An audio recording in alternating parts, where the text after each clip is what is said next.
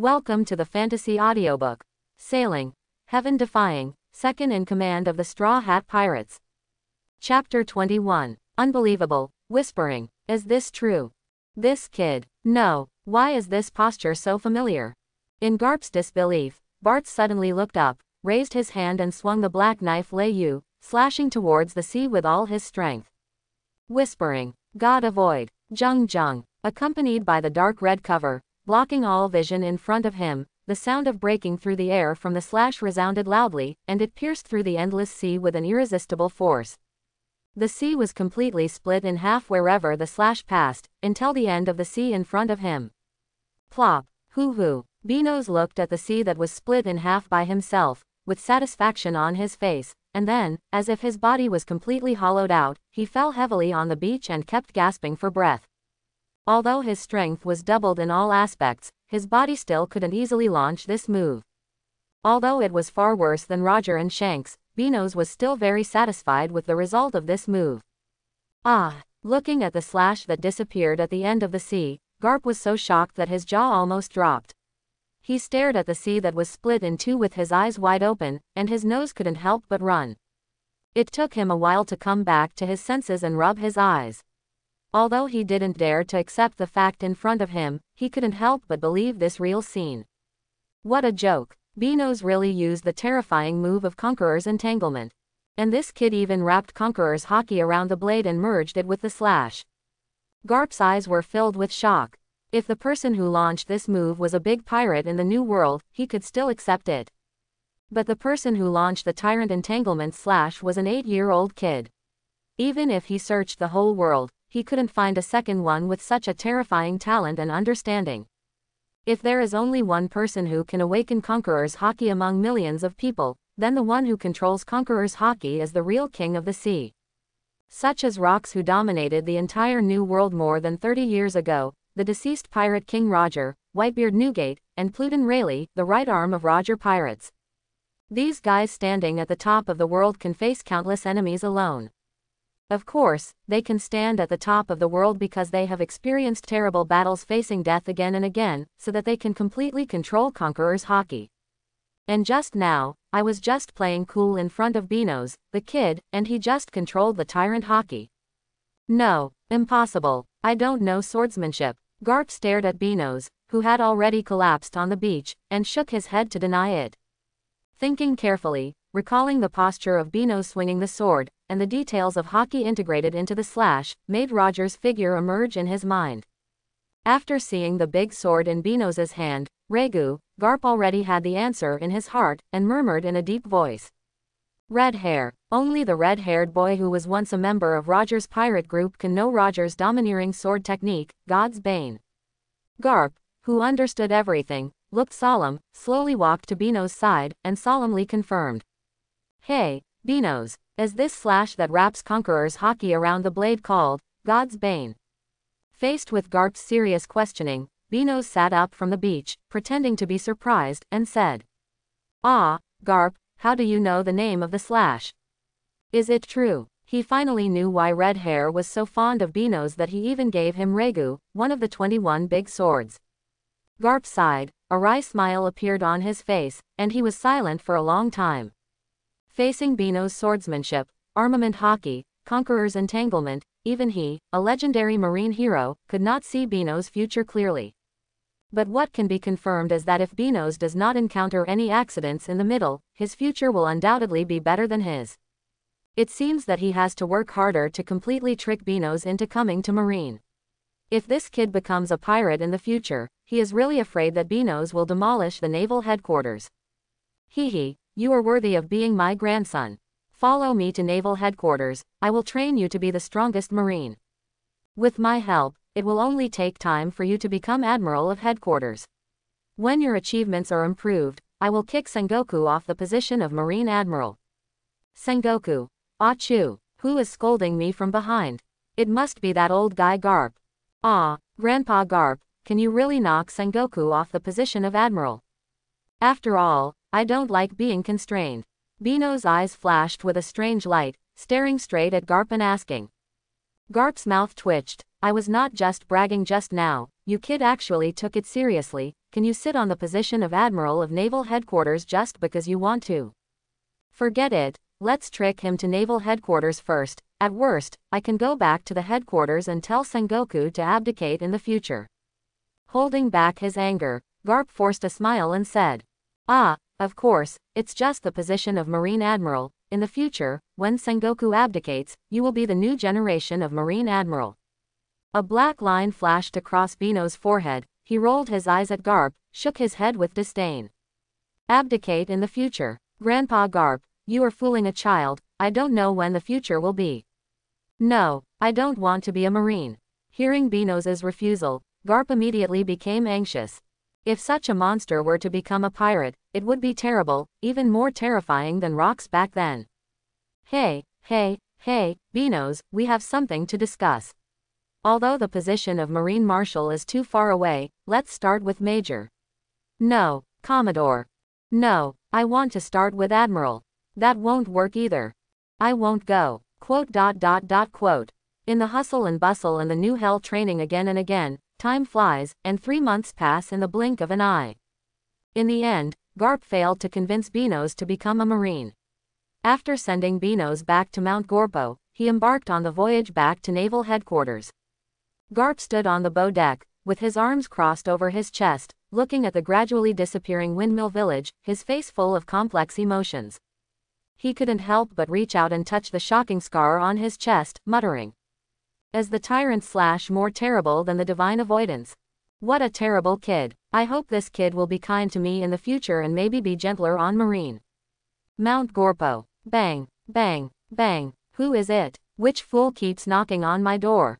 Dayton, who opened the door, saw that it was Binos. His eyes were full of impatience, and he crossed his arms and said unhappily, "What for, little kid? Weren't you taken away by Garp?" Looking at Dayton, who was holding a cigarette and looked impatient, Binos showed helplessness and was about to ask Luffy, "Ah, please," but he was interrupted by Dayton's unpleasant voice. "What are you doing here? Go, go, go." Just when Binos was about to ask with some force, a familiar voice came from behind. "Binos, it's you. I thought you were taken away by the old man and couldn't come back." Turning around, it was Luffy, who hadn't been seen for 3 months. At this moment, he was covered in mud and embarrassed. If you didn't know, you would think he had just climbed out of a pit. "Hey, Binos, I haven't seen you for 3 months. Why do I feel that you have changed a lot? It seems taller." Regardless of the mud, Luffy was full of joy, ran to Binos and looked at him carefully, and said in surprise, "Hey, long time no see Luffy, how about the food here is not bad?" Binos looked at Luffy, who was a head shorter than him, and greeted him with a little teasing. "Ah, although it's not as good as in the village, I have made 2 new friends here. They take good care of me. Not only do they share meat with me, but they also take me to challenge the big guys in the forest. Now my fist is faster than a bullet." As he said this, Luffy raised his thin arms and showed them in front of Binos, revealing his confidence and pride. Binos' mouth twitched. Are you sure he is going to challenge the big guys in the forest? Ace and Sabo are not using Luffy, this fool, as bait for those big guys to attract the attention of wild animals. Ahem, really, it seems that you have made good friends here, Luffy. Binos looked at Luffy, almost unable to suppress the sneer on his face, and said with a light cough. Hee, Binos, I have another challenge with Ace, Sabo and the others later, let's go together. By the way, let's introduce Ace and Sabo to you, we can definitely become best friends. Luffy wiped the dirt off his face, thinking of the instructions to Ace and Sabo later, stretched out his muddy hand, and disappeared in front of the house with Binos. Darden looked at Luffy and Binos' back with a cigarette in his mouth, with a slight smile on his lips, muttering, "What naughty kids. ... Swoosh. Binos, wait for me." 2 young figures, one in front and one behind, kept shuttling through the dense woods, crossed several mountains, and finally stopped in a very secret place. Hoo, can't Binos slow down? Luffy held his knees with both hands, panting heavily, looking up at Binos in front of him, complaining. "Luffy, didn't I ask you to find out the nest of that big guy before? Why did you run back so quickly?" Before Binos responded, an impatient voice came. Looking in the direction of the sound, a boy wearing a black jacket and holding a water pipe appeared on a tree not far away. Luffy looked up at the yellow-haired boy on the tree, showing an embarrassed face, scratching his head in response. "Ah, I lost that big guy." Hearing Luffy's response, Sabo's mouth twitched and his face showed helplessness.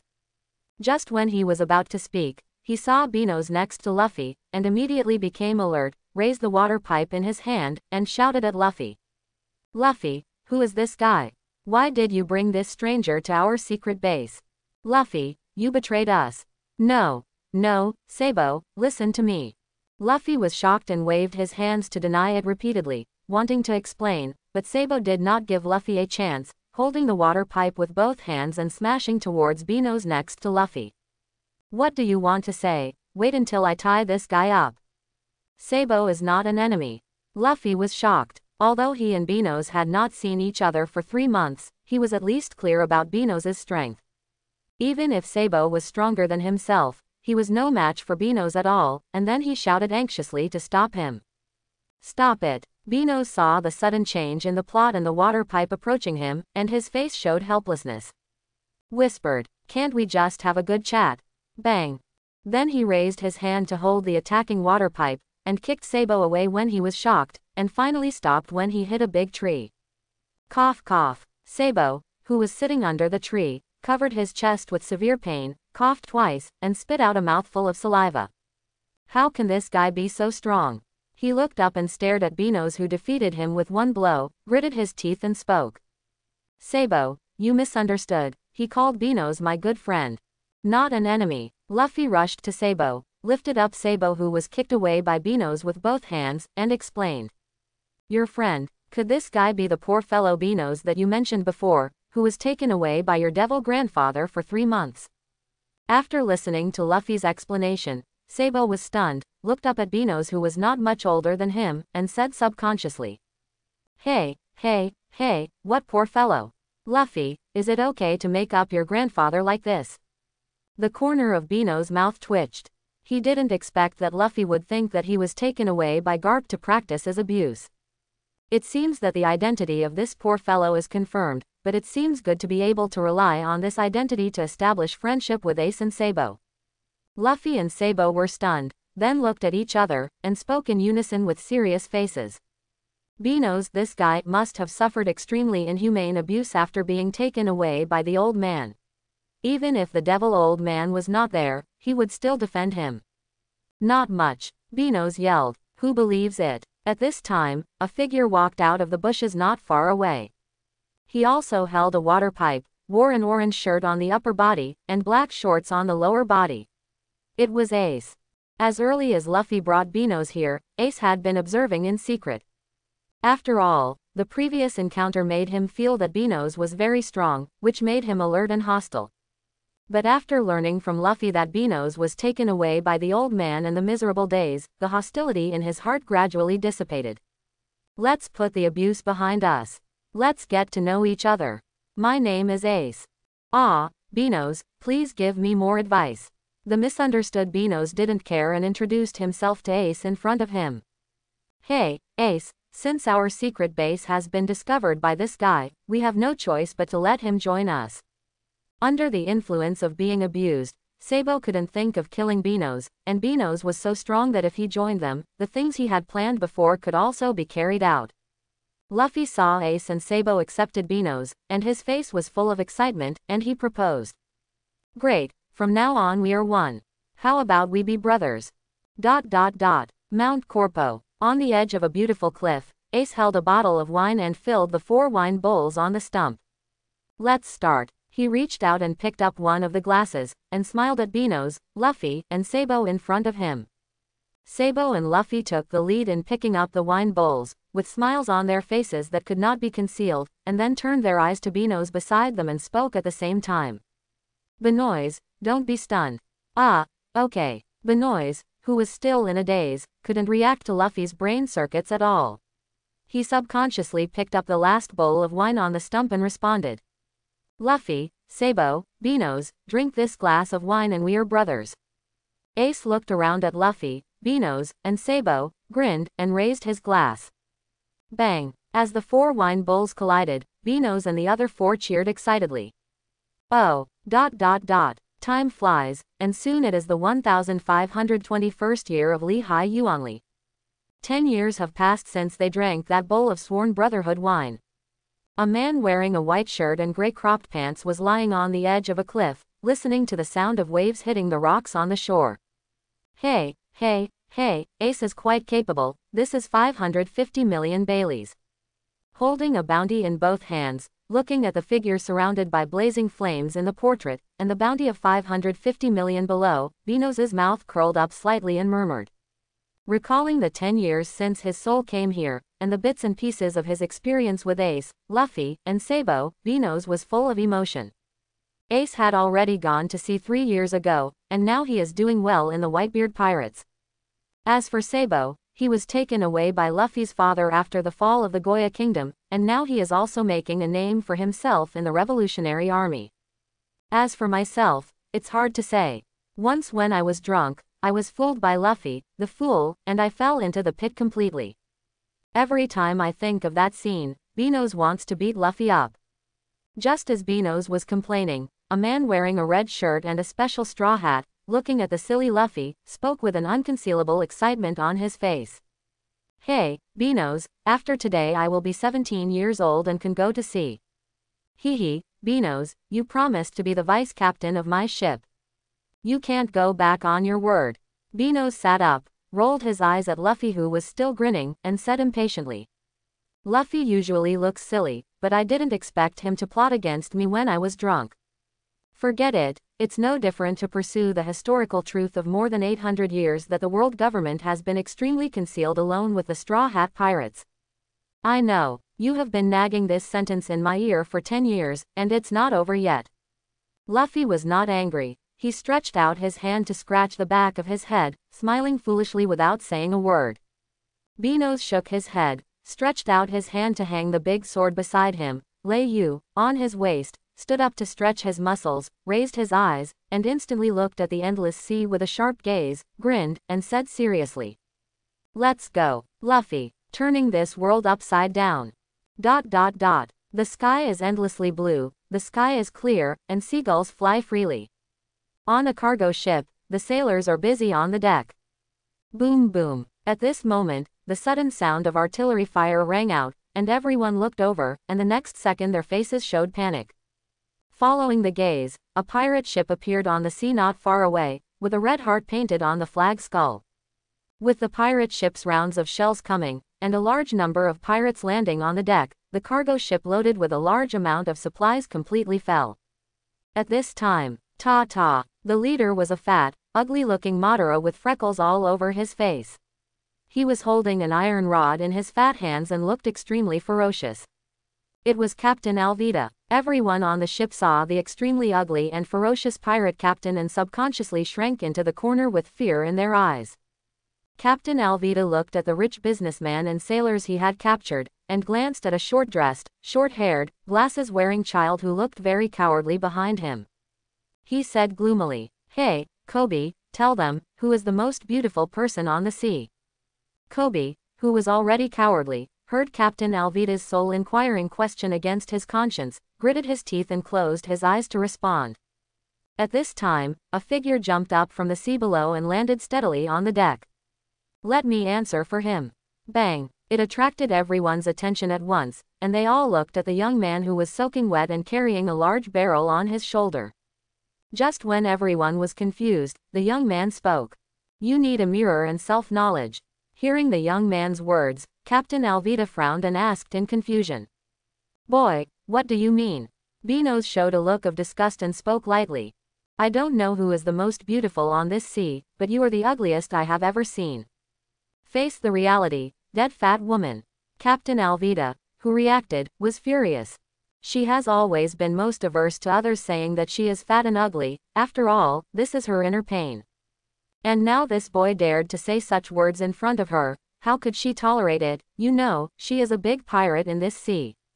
How dare you? Boy, you have successfully angered me. Hearing this, Kobe was also trembling with fear, looking at Beanos with worried eyes, and collapsed and murmured. It's over, he will be killed. Bang! Captain Alvida held a big iron rod and rushed towards Benos with his fat body, trying to smash the head of this ignorant boy. Go to hell. Facing Alvida rushing like a tank, Benos didn't care at all. He touched his hungry stomach and complained in a low voice. It's all Luffy's fault. He ate all the food that was supposed to last for half a month in 5 days. And the shipwreck in the original book was not avoided. It was a shameful opening. Bang! Just as he was thinking, the solid iron rod smashed down Benos' head. It's over. He won't survive after this hit. It's all my fault. If I had said it faster just now, he wouldn't have been killed. Frightened, Koby quickly closed his eyes and murmured in a broken voice. Crack! The big iron bar hit the deck with a loud sound, but Benos, who was standing there, had already disappeared, which made Alvida stunned. All the people on the deck who witnessed this all looked incredible and widened their eyes. Not hearing the expected scream, Koby opened his eyes and looked at the deck smashed by the big iron bar, rubbing his eyes in disbelief. Didn't hit it. When Alvida heard the voice, her ugly face was so ugly that it was hard to describe under the extreme ferocity of anger. He raised the big iron bar in his hand again and smashed it with all his strength towards Benos, who appeared on the right side at some point. This time, Benos would not indulge this fat woman in front of him, and raised his hand to firmly grasp the big iron bar approaching his head. No matter how hard Alvida tried, the iron bar could not break free from the restraint of the big hand. Facing Alvida in front of him, Benos showed impatience on his face and whispered faintly. There is still no movement. Luffy is probably dying of suffocation, right? Forget it, the farce ends here. Then he held the iron bar tightly with his big hand and exerted force, and a crackling sound was heard. Crack! Under everyone's gaze, the big iron bar was crushed by Benos with his bare hands, shocking everyone. Benos's footprints of more than 40 yards were imprinted on Alvida's fat face. As a sound of breaking through the air resounded, a meteor streaked across the blue sky. The pirates were so scared when they saw their captain being kicked away that they immediately dropped their weapons and jumped down to the sea at a speed of 100 meters per 5 seconds. Benos just glanced at them and did not intend to deal with these ants. At the same time, the big barrel on his shoulder made a sound, and Benos quickly put it down.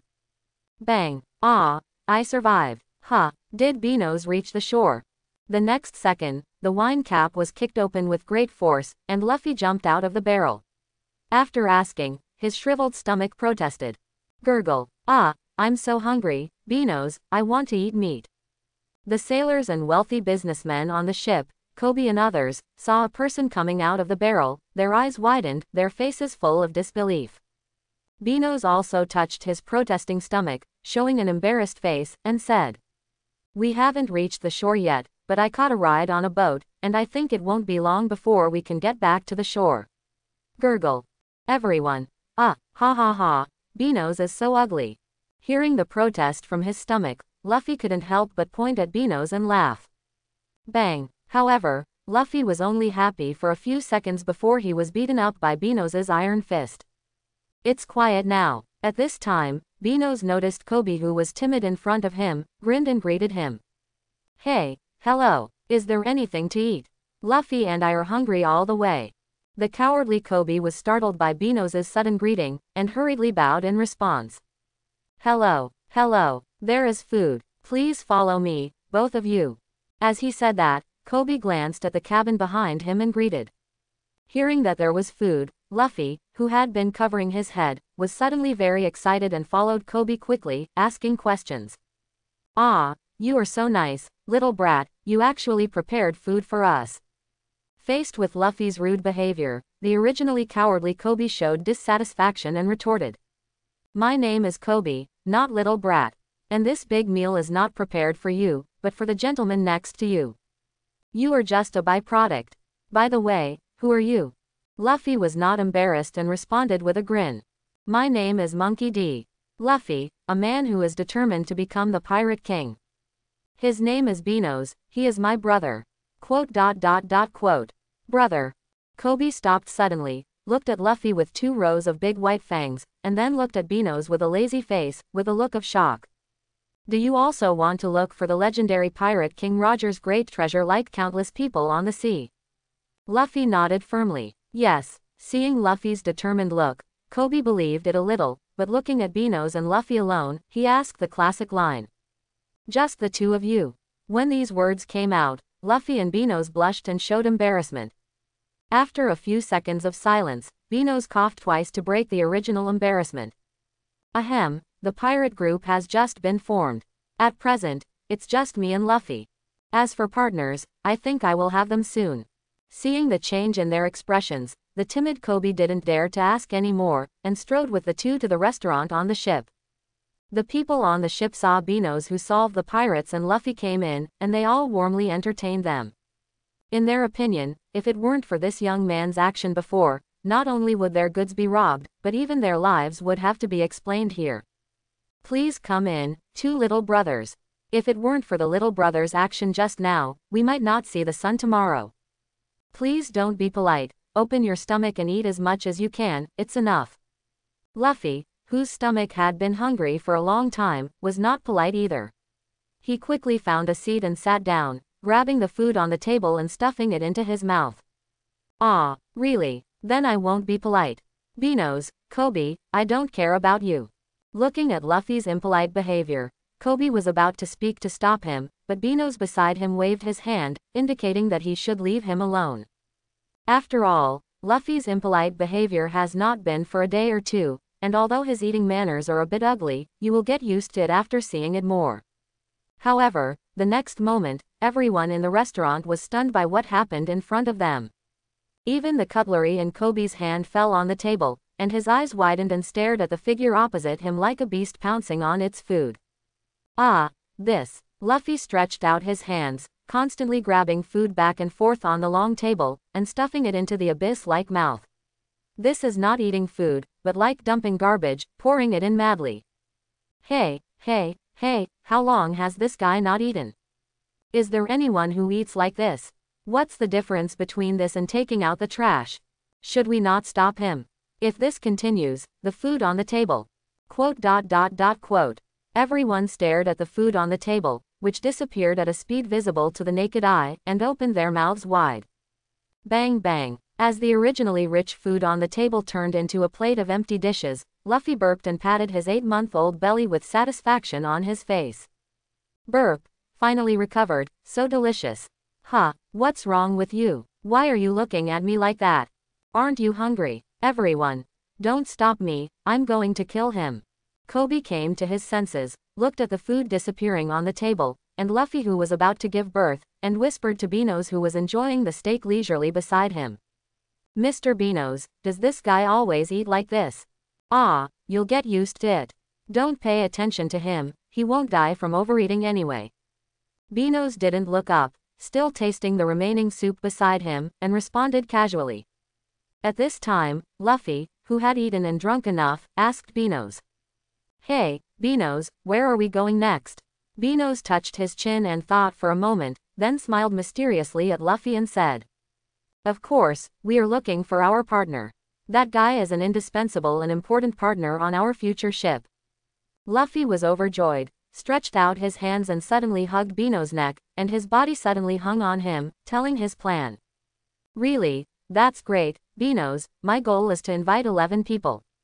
Not only a navigator, a chef, a musician, a shipwright, a ship doctor, but also a historian. Beano's looked disgusted, stretched out his hand to pry open the head rubbing against his face, and spoke lightly. Okay, you have told me this no less than hundreds of times. But before sailing, let's send this guy to a nearby island first. While Beano's was speaking, he pointed to Kobe beside him. Let's go. Luffy got off Beano's and looked at Kobe in the direction of his finger. He responded with a grin without objection. Although Beano's looked down on Kobe's cowardly character, this kid's cowardly character gradually changed after being accepted as a disciple by Garp. In the future, he will become an excellent marine with justice on his shoulders. Not only did he risk his life to stop Admiral Akainu who was chasing Luffy in the Summit War, but he also remained firm in his inner justice when facing the big boss Blackbeard. Although he was captured later, so that Garp broke into Blackbeard's lair alone and took over all the cadres of the Blackbeard pirates, resulting in unknown life and death.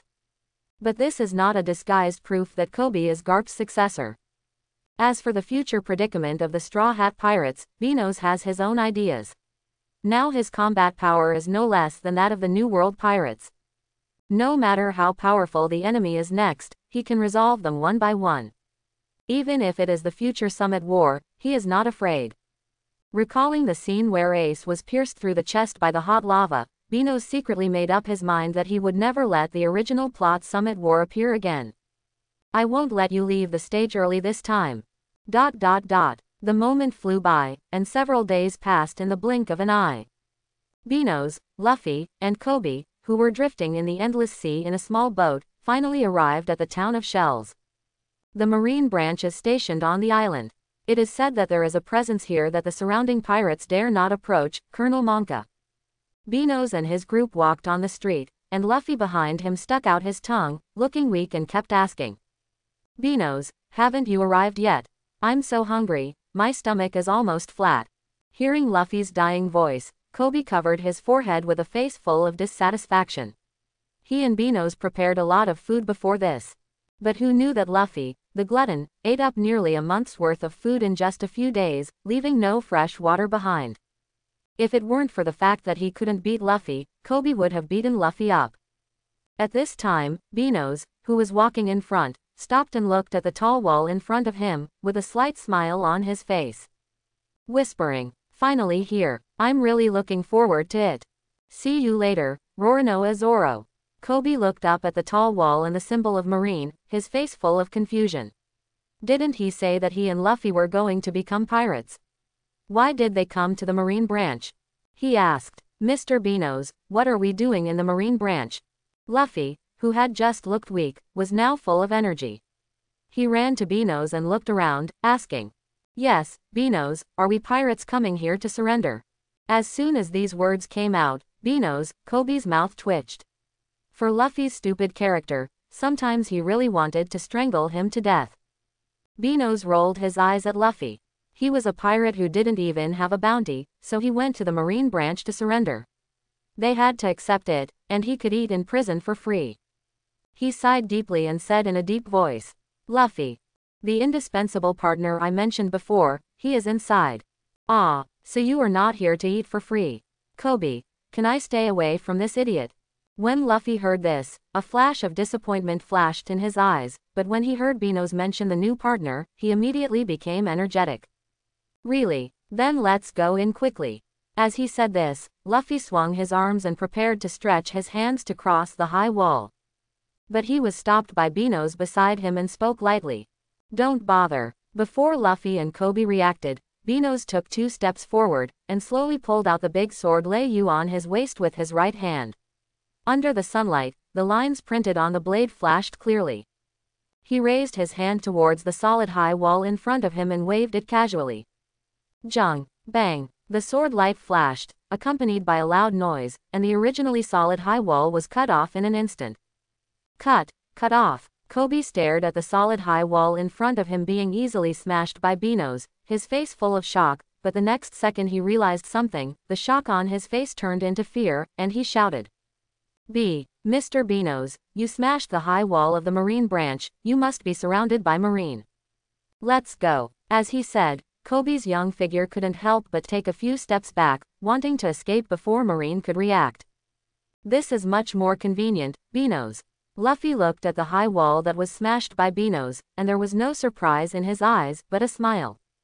After all, in the past 10 years, he has challenged Beanos countless times, and the final result is always a defeat. Not only that, he joined forces with Ace and Sabo, but still couldn't shake Beanos at all. Among the 4 brothers, Beanos is undoubtedly the strongest. Even the ferocious beasts and the king of the sea can't survive around under Beanos's terrifying slash.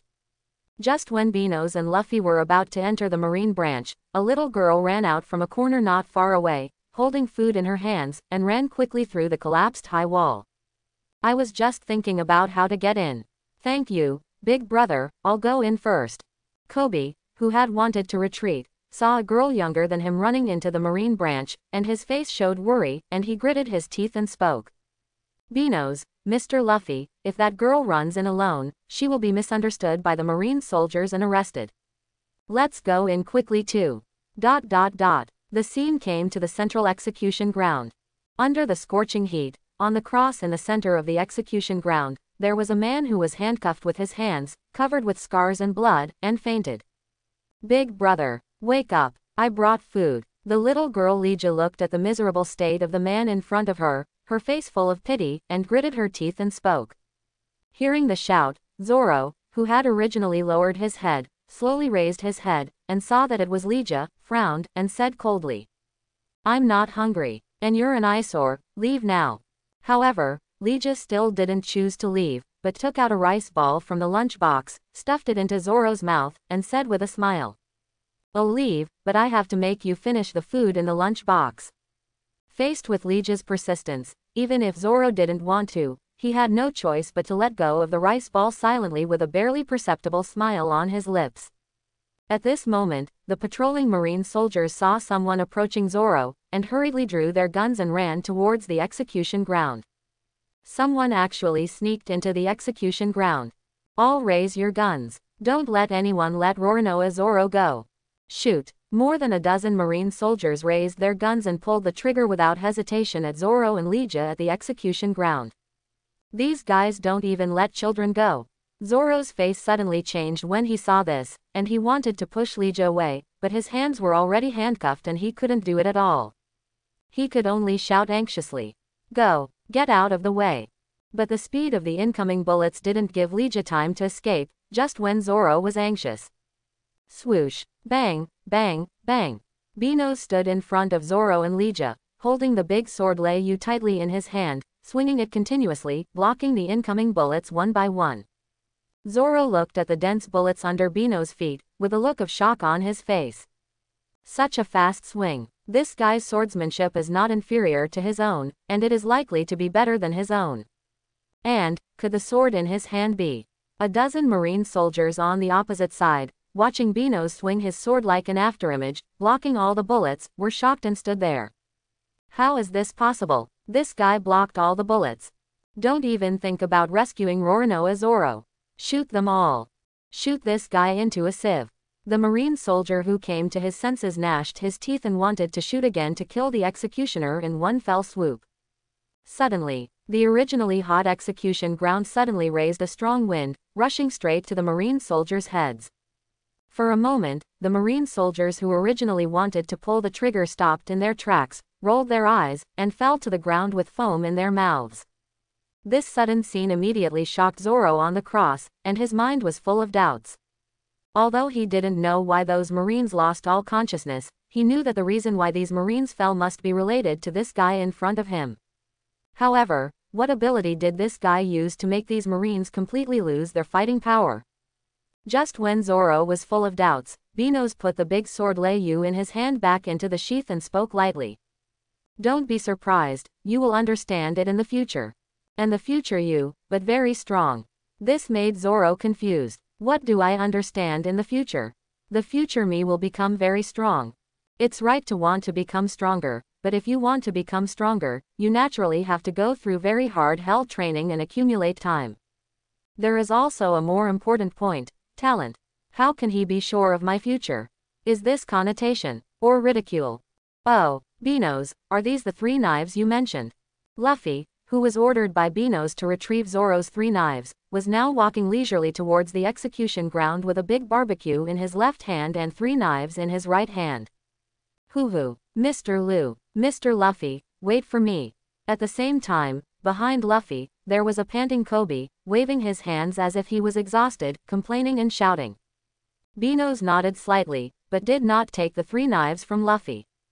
Although Binos is Luffy's brother and the strongest in terms of combat power, he is not the captain. This important recruitment matter is still done by Captain Luffy. Luffy also saw Binos' expression, grinned, and walked towards Zoro with 3 knives, speaking bluntly. Hey, I'll help you open the handcuffs, how about you be our partner?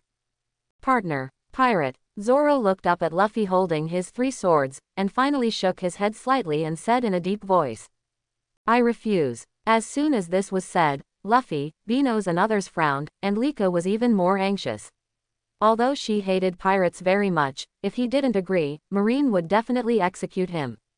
Worried murmur. Big brother, Just when the range was in a stalemate, a large number of Marine soldiers kept coming to the execution ground, and the leader was tall and wearing a Marine officer uniform.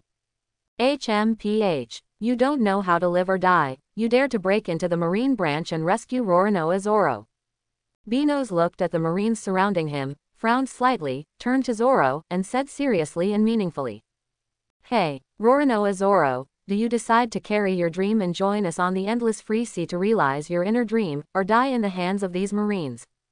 Tell me your choice. Beanoz's words were like a strong medicine for Zoro, making Zoro, who was waiting for death, suddenly raise his head, and his eyes showed his determination for freedom and dreams. Forget it, it's not unacceptable to become a pirate instead of dying here. Thinking back to the promise he made with that person, Zoro slowly closed his eyes and muttered to himself. And I am carrying the dream that I have already promised with that person. Hearing Zoro's decision, Luffy couldn't stop being excited on his face, thinking, great. With Zoro, there are now 3 people.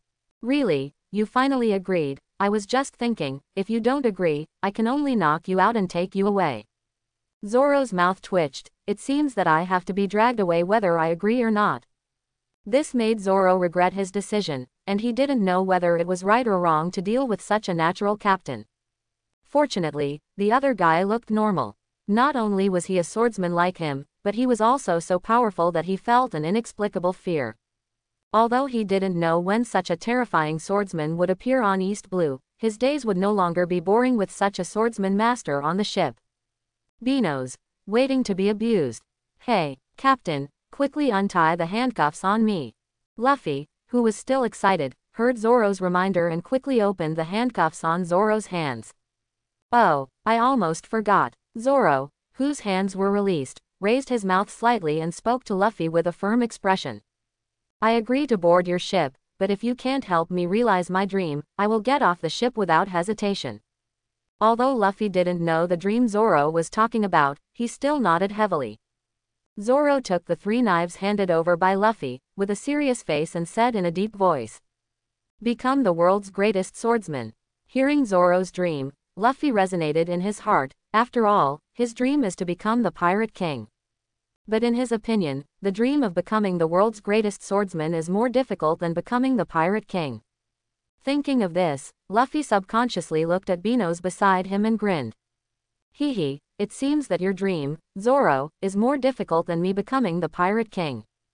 Zoro naturally knew the meaning of Luffy's words, and looked at Beanoz, who looked lazy and yawning, with more fighting spirit in his eyes.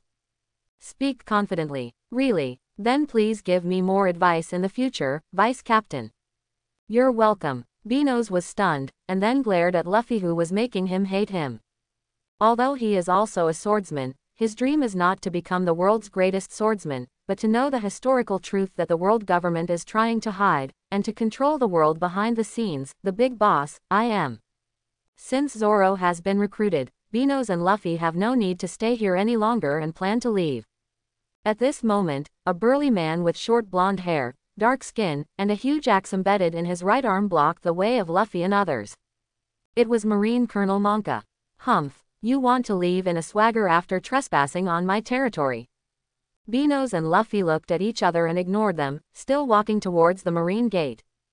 Behind him, Zoro was already ready, pulling out the 3 swords from his waist, reaching out to bite the Goto Ikimonji, which is also a large sword of the 21st work, in front of his mouth, and holding the 2 swords in both hands. Once these Marines launched an attack, he was ready to kill his way out of the Marine branch. However, when he saw Beanoz and Luffy, they seemed to be calm, but the Marines who were blocking him were still walking. Zoro was puzzled and thought, could it be that the captain and the vice captain have the strength to completely ignore so many Marines? Impossible. Although Beanoz is indeed very strong, it is impossible for him to be so calm in the face of so many Marines and the obstruction of Marine Colonel Monka. Seeing the arrogant pirates ignoring him, Colonel Monka was immediately angry, raised his right arm with a giant axe, and roared.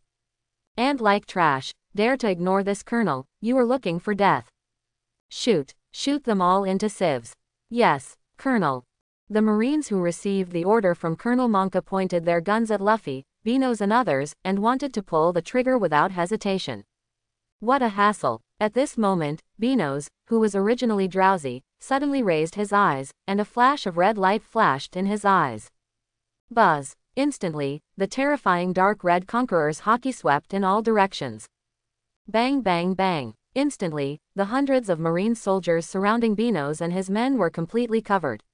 In Zoro's shock, the marine soldiers all rolled their eyes, foamed at the mouth, lost all consciousness and fell down. Plop! What happened just now? Why is my body?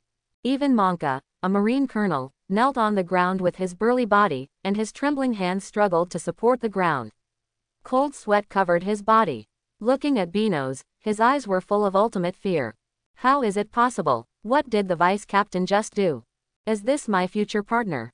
What a monster! Looking at the marine who had completely lost his fighting power, Zoro's eyes widened and his face was incredulous. This was beyond his knowledge.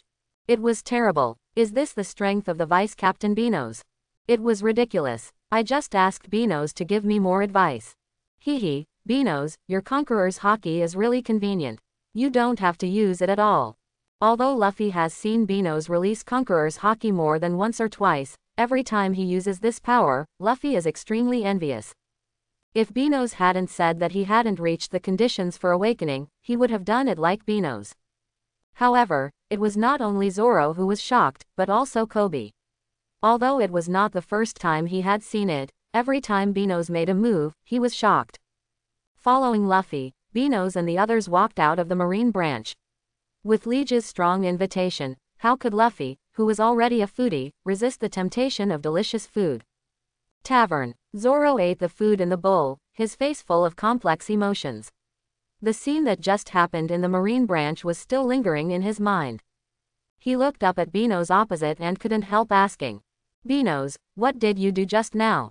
You didn't do anything. Why did those marines suddenly lose all consciousness? Even the marine colonel Monka couldn't move. If only those marine soldiers fell, Zoro could barely accept it in his heart. But Colonel Monka was a marine officer after all, and he was kneeling on the ground unable to move, which made Zoro full of confusion. Hearing Zoro's question, Beanos smiled and explained.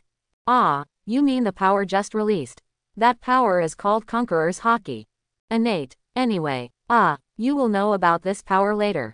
Zoro nodded slightly and did not ask too much. After all, he is now a member of the ship, and he can ask Beanos later. But the strength shown by Beanos made him feel inferior. He did not expect that his swordsmanship, which he was proud of, was so unbearable in front of the captain and the vice captain. Thinking of this, Zoro secretly made up his mind that he could not be silent anymore. I have to try my best to catch up with Luffy in Beanos' footsteps, and I must not be dragged down by him. After all, I am the man who carries that person's dream and becomes the world's #1 swordsman. Beanos naturally saw Zoro's thoughts, and it was obvious that the scene just now stimulated Zoro. Beanos reached out and patted Zoro's shoulder, and spoke seriously. Don't worry, Zoro, you will become stronger soon. Luffy, who had his mouth full of food, said vaguely after hearing Beanos' words. Beanos, are you planning to arrange training for Zoro? Seeing Beanos' posture, it seems that Beanos is planning to make a training plan for Zoro. If so, Zoro's strength will be earth-shaking. You should know that he, Ace, and Sabo were helped by Beanos to improve their strength. Even the development of his rubber fruit ability was helped by Beanos, and he completely controlled the second and third gears. Thinking of this, Luffy swallowed the food in his mouth, stretched out his right hand, grabbed the food in Zoro's bowl, put it back into his mouth, grinned, and said, Don't worry, Zoro, Beanos is very good at guiding. Zoro frowned. Although he didn't know why Luffy was so determined, he didn't think it was a lie to look at the postures of the two. He nodded subconsciously and said with expectation, Really, so you're really looking forward to it? Where's my food? Zoro lowered his head and was about to taste the food in his bowl, but at this moment his bowl was already empty. When he looked up, his food actually went into Luffy's mouth. He suddenly burst into anger and roared, Luffy! Give me back my food. Don't be so stingy, Zoro. If you dare to reach out again, I'll chop it off immediately. Sorry. Stretch it out later. ... After a lot of frolicking, Luffy, Beanos, and Zoro were on the island. As for Kobe, he was thrown directly into the marine branch after being hit by Beanos and his 3 mixed threes. Finally, Kobe looked at Luffy and the other 2 with a bruised face, and was very grateful. He whispered, "Mr. Luffy, Beanos, I will never let you down." Back to the endless sea. Luffy, Beanos, and Zoro sailed on the sea in a small wooden boat, but Zoro couldn't help complaining on the way. Although he admitted that Luffy and Beanos were very strong, you two should change to a better boat anyway. If it doesn't work, you can just rob one back. What's the point of this small wooden boat? Keep it for the new year. Thinking of this, Zoro felt the urge to regret agreeing to get on the boat. After drifting on the sea for several days, Luffy, Beanos, and Zoro finally arrived in a town. Just as Luffy and others were about to find a tavern to have a big meal, there was a noise in front. Perhaps it was fate. "Stop, little thief. Put down the nautical chart and Bailey, or I'll chop you off." A large group of pirates, armed with weapons, were frantically chasing a girl wearing a pink shirt, short jeans, and short orange hair. "Catch her first." Hearing the sound of pursuit behind her, Nami did not forget to look back, made a face at the pirates chasing her, and then quickened her pace to escape. However, turning around and seeing the 3 figures in front of her, Nami immediately recalled the familiar figures who robbed the freighter in Alvida. "Captain, save me." A flash of inspiration came to her mind, and she suddenly quickened her pace and ran towards Luffy, Beanos, and Zoro, shouting, "Hey, who is this Beanos?" Luffy and Zoro looked at Nami hiding behind Beanos, looking puzzled, and asked. Beanos naturally saw Nami's little thoughts, "But you came to the door yourself, so don't leave." After all, the Straw Hat Pirates need a navigator the most right now, and he doesn't want to drift on the sea like a headless fly like before. He said casually, "Ah, new partner." At this time, a large group of pirates chasing Nami saw that there were really accomplices, and they surrounded Luffy and his companions with weapons in hand, shouting angrily, "Boy, be smart and hand over our boss's sea chart and Bailey quickly, otherwise I will chop you all into meat sauce and throw you into the sea to feed the fish." Beanos's mouth curled up slightly, and he spoke with disdain and ridicule. "Really?" Then, without waiting for these pirates to make a move, his eyes narrowed slightly and a flash of red light flashed across them. Conqueror's Haki was activated, instantly swept all the pirates surrounding Beanos. Bang bang bang. The sound of falling to the ground rang out one after another, and these pirates lost consciousness and fell to the ground one after another. In Beanos's dictionary, if the problem can be solved by Conqueror's Haki, he is too lazy to use the Thunder Guard on his waist. Nami, who was hiding behind Beanos, saw the pirates around him losing consciousness and falling to the ground, and her eyes widened, muttering to herself. So strong. Did he do anything just now? He solved these pirates in the blink of an eye. Nami came back to her senses and looked at Beanos and his eyes full of fear, and smiled. "Sorry, I was chased by these pirates just now, I hope you don't mind. I can give you half of what I got. But as a navigator, I really need this chart." As she said that, Nami took out half of Bailey and handed it to Beanos. Beanos stroked his chin and looked at Nami in front of him, with a strange look in his eyes. Thinking, Nami now is very different from 2 years later. You know, Nami's figure 2 years later is very curvy. I thought it wrong. Hey, what are you doing? Nami subconsciously covered her chest with both hands when she noticed Beanos staring at her with a strange look, her face full of shame and anger. Sorry. As for Bailey, there is no need, but there is indeed something you need to agree to. Beanos scratched his head with embarrassment, and then spoke seriously. Without waiting for Nami to react, Beanos looked at Luffy beside him. After hearing that Nami was a navigator, Luffy made up his mind in his heart, grinned at Nami, showing 2 rows of white fang, and said, "My name is Monkey D. Luffy, I want to invite you to be our partner." Zoro frowned subconsciously at his captain's careless behavior, and saw the deputy captain Beanos showing a tacit expression. After recalling the experience at sea in the past few days, he really needed a navigator at the moment, so he simply kept silent. Facing Luffy's invitation, Nami looked around at Luffy and the other 2, and spoke seriously. "Join you. It's not impossible, but I charge a lot of Bailey."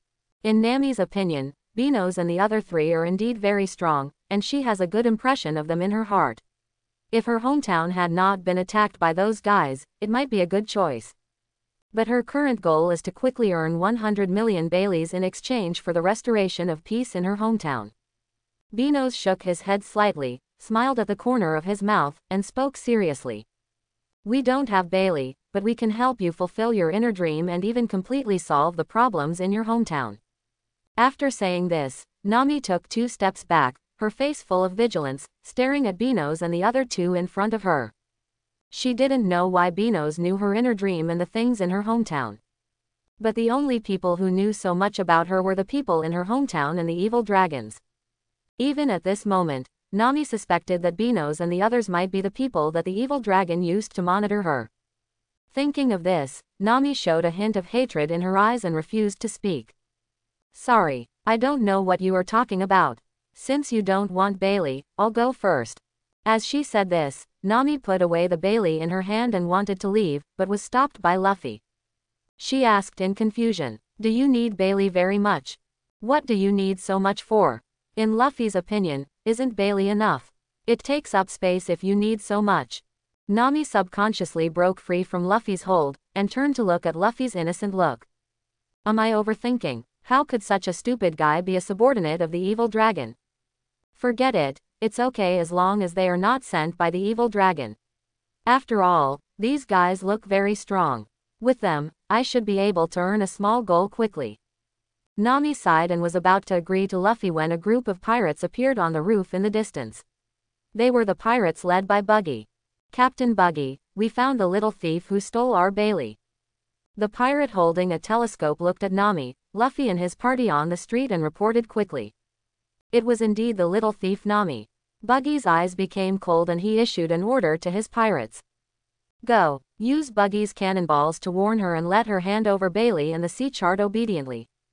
Yes, Captain Buggy. After receiving Captain Buggy's order, the pirates under his command pointed the muzzle at Luffy and his party on the street.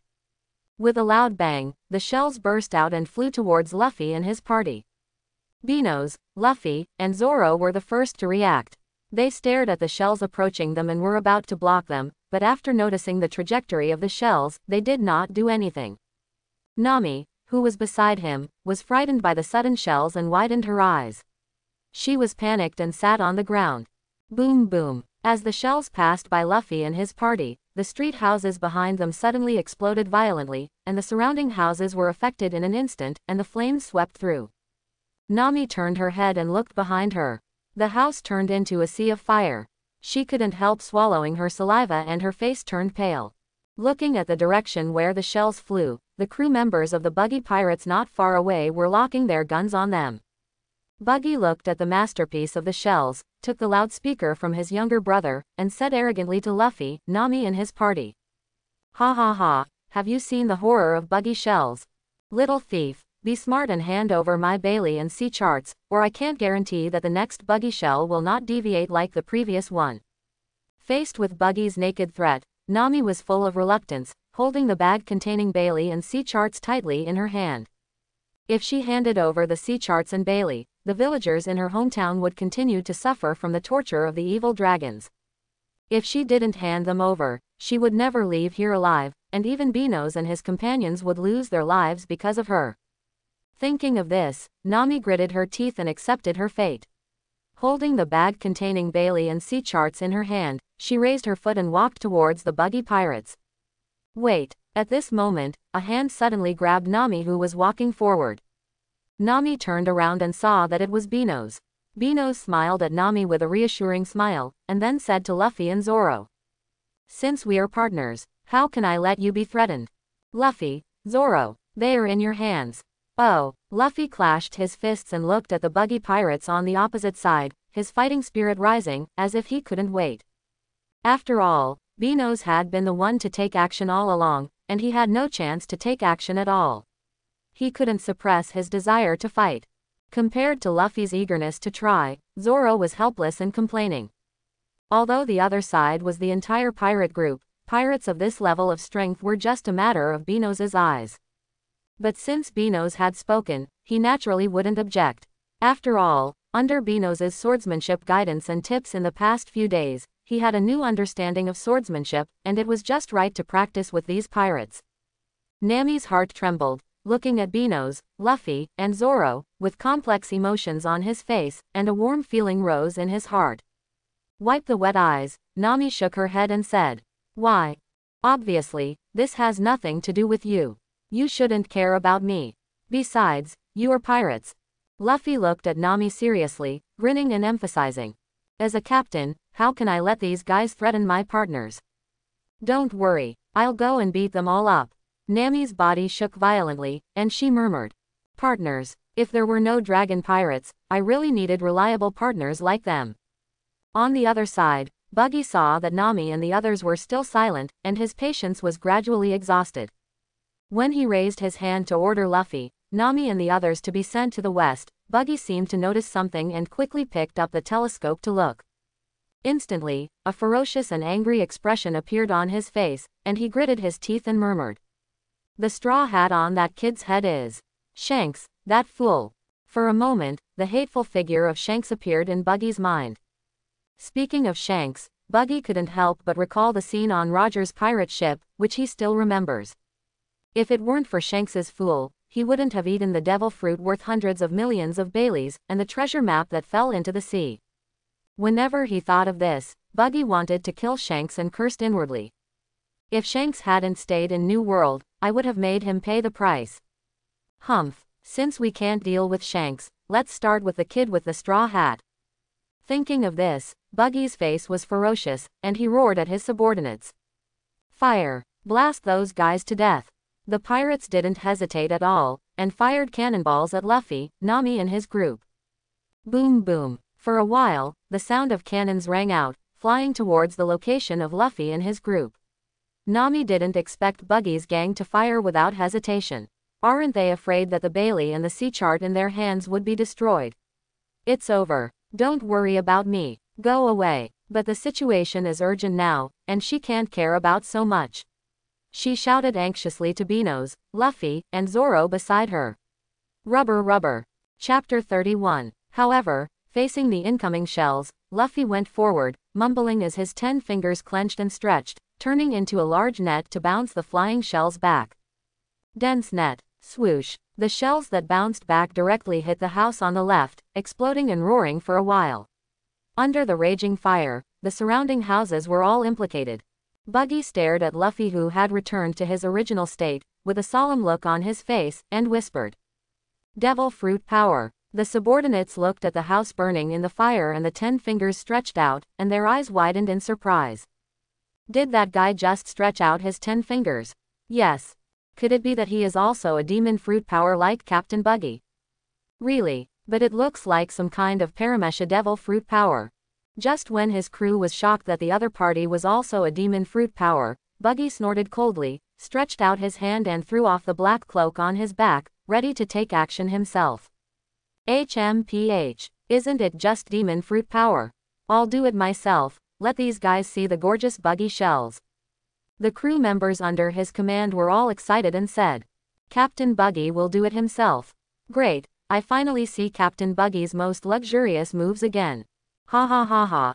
Those guys who don't know how to live or die, they feel honored to have the opportunity to be personally attacked by Captain Buggy, even if they die. Buggy took 2 steps forward, pointed his 10 fingers at Luffy and his group on the street, and said arrogantly. It's your honor to die in my hands. It's over. Special continuous Maki shells. Bang bang bang. In an instant, tiny shells suddenly appeared from the fingertips and shot towards Luffy and his group. What is this? An attack? How should I know? But what's the difference between such an attack and a bullet? Luffy and Zoro were stunned when they saw this, as if they didn't take these projectile-like attacks seriously. Hey, don't underestimate these projectiles, you two, be prepared to stop them. Beano's yawned at Luffy and Zoro and reminded them. He naturally saw that these projectiles contained the power of the Buggy shells that had just attacked. Although it was nothing to him, it would be troublesome if Luffy, Zoro, and Nami were hit. 3 swords. Rubber rubber. Hearing Beano's reminder, Luffy and Zoro began to look serious, looked at each other, rushed out suddenly, and each took action, knocking away the densely packed projectiles one by one and chopping them into pieces. Boom boom. As the two figures attacked continuously, bursts of bombing continued to be heard in the air. As the explosions gradually subsided, Buggy looked at Luffy and his crew, who were still intact, and gnashed his teeth in anger. These two guys actually blocked it. Buggy looked at the moves he was proud of being broken, and stretched out his hands with sharp blades between his fingers. The crew members of the Buggy pirates behind him saw the captain's actions, and they all showed their weapons, ready to follow Buggy's footsteps and charge. Little ones, follow this captain. Buggy gave an order and prepared to charge at Luffy and his crew, but before he finished speaking, he looked up and saw two figures approaching them, and his eyes widened immediately. One sword style 38 Troubles Wind. Rubber machine gun. The sudden dense fists and slashes were rampant, and the Buggy pirates had no time to react. They were blown away, screaming one after another, and buried in the ruins along with the collapsed houses. Nami, who was beside Beano's, was shocked when she saw Luffy and Zoro's powerful moves. So strong. I thought Beano's was the strongest among the three of them, but I didn't expect that the two of them were also strong enough to kill the entire Buggy pirates in 1 second. As the battle ended, Beano's smiled at Nami and said, "Let's go. Now that Luffy and Zoro have solved the problem, Nami, don't you need Bailey? Let's go." Hearing that Beano's handed over the treasure of the Buggy pirates to her, Nami was stunned and touched. She recalled the brutal dragon pirates and looked at Beano's, Luffy, and Zoro. She couldn't help but burst into tears. After a short silence, she showed a sincere smile. "Thank you." Beano's waved his hand and responded. "We are allies now, isn't it natural to protect our friends? Let's go." Our pirate group's financial power. Nami no longer refused, followed Beano's, and went with Luffy and Zoro to plunder the treasures on Buggy's pirate ship. Crack. One hand broke free from the shackles, and Buggy finally climbed out of the ruins with difficulty.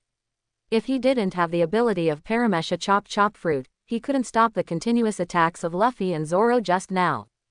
But fortunately, this is East Blue, otherwise if these guys could activate Haki, he would really die. But as the captain of Buggy, he was defeated by a few guys, how could he give up? He locked his target on Beano's, who had never made a move, activated the ability of Chop Fruit, and launched a sneak attack. Quickly swept to the back of Beano's. "Kid, accept my grand funeral." Beano's felt the crisis coming from behind, his face full of helplessness, even complaining. Hey, do you think I'm the weakest? And I didn't beat you up, you should have attacked Luffy and Zoro." Beano's didn't look back, subconsciously reached for the big sword Lei at his waist and pulled it out, slashing Buggy away with one blow. Beano's didn't use Haki to attack Buggy, just slashed casually, and didn't suffer any substantial damage. In his opinion, Buggy plays a key role in the future world pattern. However, Buggy, who was chopped away by Beano's, quickly activated the Chop Fruit ability to avoid the slash that enveloped him. He did not intend to give up, holding the sharp blade between his 10 fingers, and attacked Beano's again. "I am Demon Fruit Power. No matter how strong the slash is, it will not cause any substantial damage in front of the shattered pieces. Just surrender." Facing Buggy's arrogant attitude, Beano's sighed deeply, and a wave of helplessness surged in his heart, and he said secretly, "This guy really deserves a beating. Isn't it good to lie down in the ruins? He has to run out to be abused." Bang! Beano's put the big knife Lei in his hand back into the sheath, slightly raised his right foot that was gradually covered by black, and kicked towards the attacking Buggy. "Ah, boy, I will come back for revenge." With a scream, Buggy's whole body turned into a meteor and completely disappeared in the blue sky. "Ha, it's finally quiet." Beano's looked at Buggy disappearing in the sky, clapped his hands, and couldn't help but breathe a sigh of relief.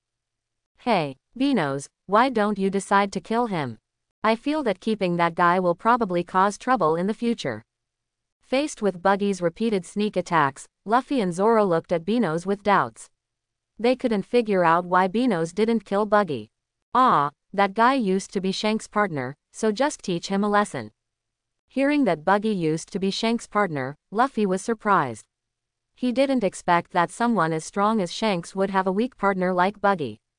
You know, he learned from Beano's that Shanks and his friends became one of the 4 emperors in the second half of the Grand Line New World.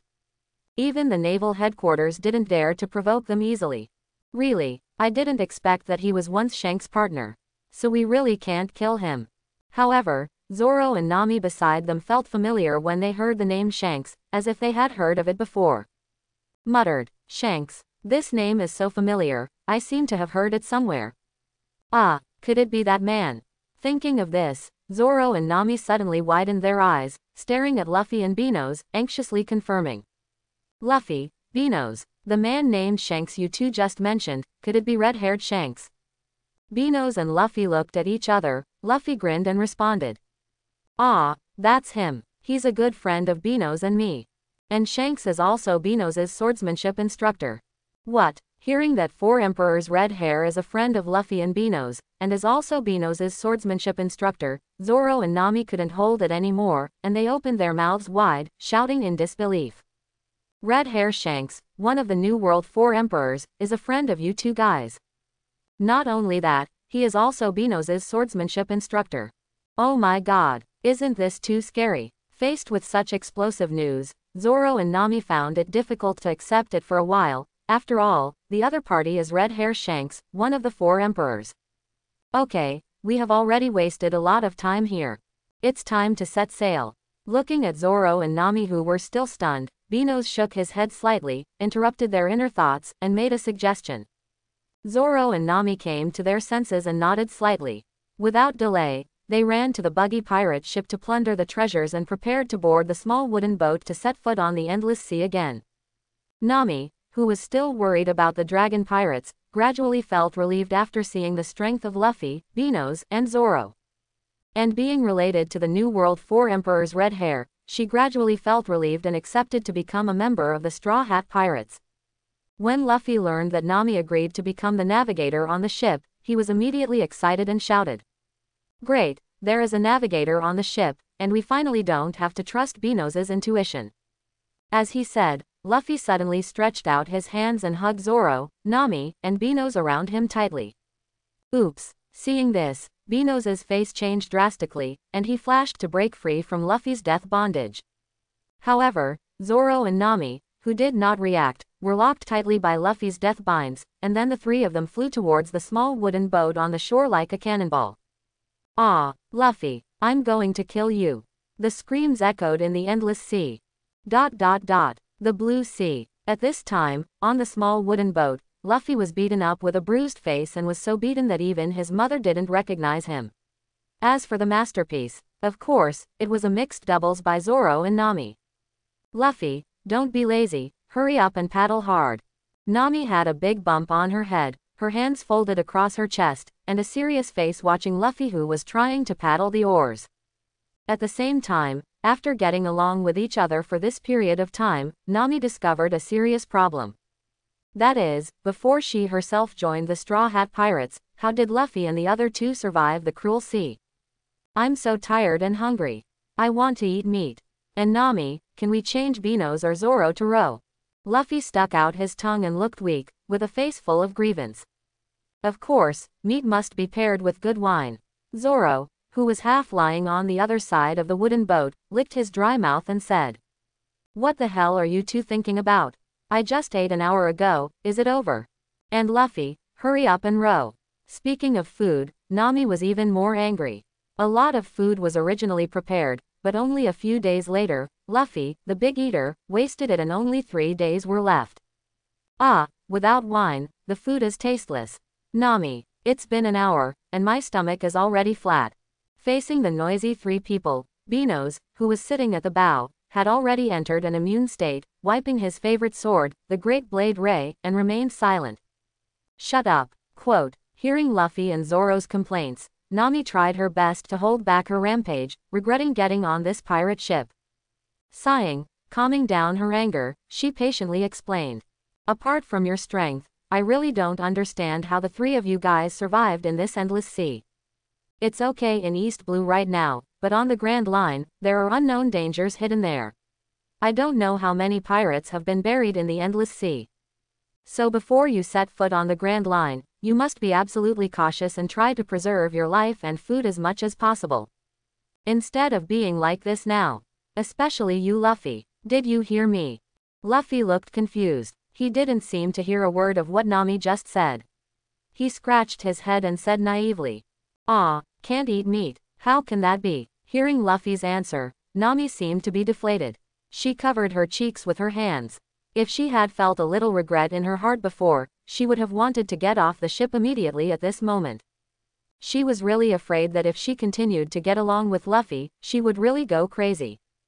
Just when Nami was not going to pay attention to Luffy, who was originally rowing the boat weakly, pried his bladder, his eyes lit up, and he saw an island in the distance. Nami, I see the island, I want to eat meat." Hearing Luffy's shout, Zoro, who had closed his eyes to rest, also became energetic and said with a grin, "And wine." Nami put her hand on her forehead, feeling that her head was about to explode. "You two guys." Bang. Benos, who was sitting at the bow, put his hand on Nami's shoulder and smiled. "I'll get used to it slowly. Let's go to the island to prepare the next food." Soon Luffy, Benos and the other four set foot on the West Rob village. During this period, Luffy and his group met the future Straw Hat Pirates sniper, Usopp. Luffy, who has always been naive and stupid, was fooled by Usopp's lies, but he finally integrated into the team. 2 days later, Usopp secretly went to Kaya's house with gifts. Seeing the suspicious behavior of the housekeeper beside Kaya, he secretly followed him. Who knew that the so-called housekeeper was the Black Hand who killed Kaya's parents, the captain of the Black Cat Pirates, Beiji Kuro. And he also heard the news that the Black Cat Pirates were about to land in Zailuo village. Hearing this, Usopp, although always timid, was concerned about the safety of the entire Zailuo village. After struggling for a moment, he gritted his teeth and made a decision. He rushed into the dense forest with the slingshot in his hand without delay. Hiding in the best sniper position in the dense forest, staring at the Black Cat Pirates landing at the port, trying to suppress the fear in his heart and shouting loudly, "Stop! Get out of Zailuobu village before I get angry. Otherwise, the 18,000 little brothers behind me will definitely leave you all here." Hearing the angry shouts in the dense forest, the pirates who had just landed were subconsciously stunned, and then they all laughed and mocked. "Ha ha ha ha, 18,000 little brothers. If there are really so many people, you should shout them out for us to see." The little brat hiding in the dense forest who doesn't know how to live or die dares to fool this captain. Hypnosis Master Zangao looked at Usopp hiding in the dense forest, snorted coldly, and gave an order. "HMPH, take this little brat first." "Yes, sir." The crew members of the Black Cat Pirates who received the order drew their weapons and surrounded Usopp in the depths of the dense forest. Bang bang. "Ah, kid, I'm going to kill you." Seeing his lie exposed, Usopp knew he had no way out, so he pulled up the slingshot in his hand and kept shooting, knocking down many pirates who rushed up. At the same time, Usopp's position was exposed, and he was chased and killed by a large number of pirates. Zangao looked at the embarrassed Usopp with disdain, and said gloomily with murderous intent, "I have to say that you are brave enough, you dare to go against my entire Black Cat Pirates alone."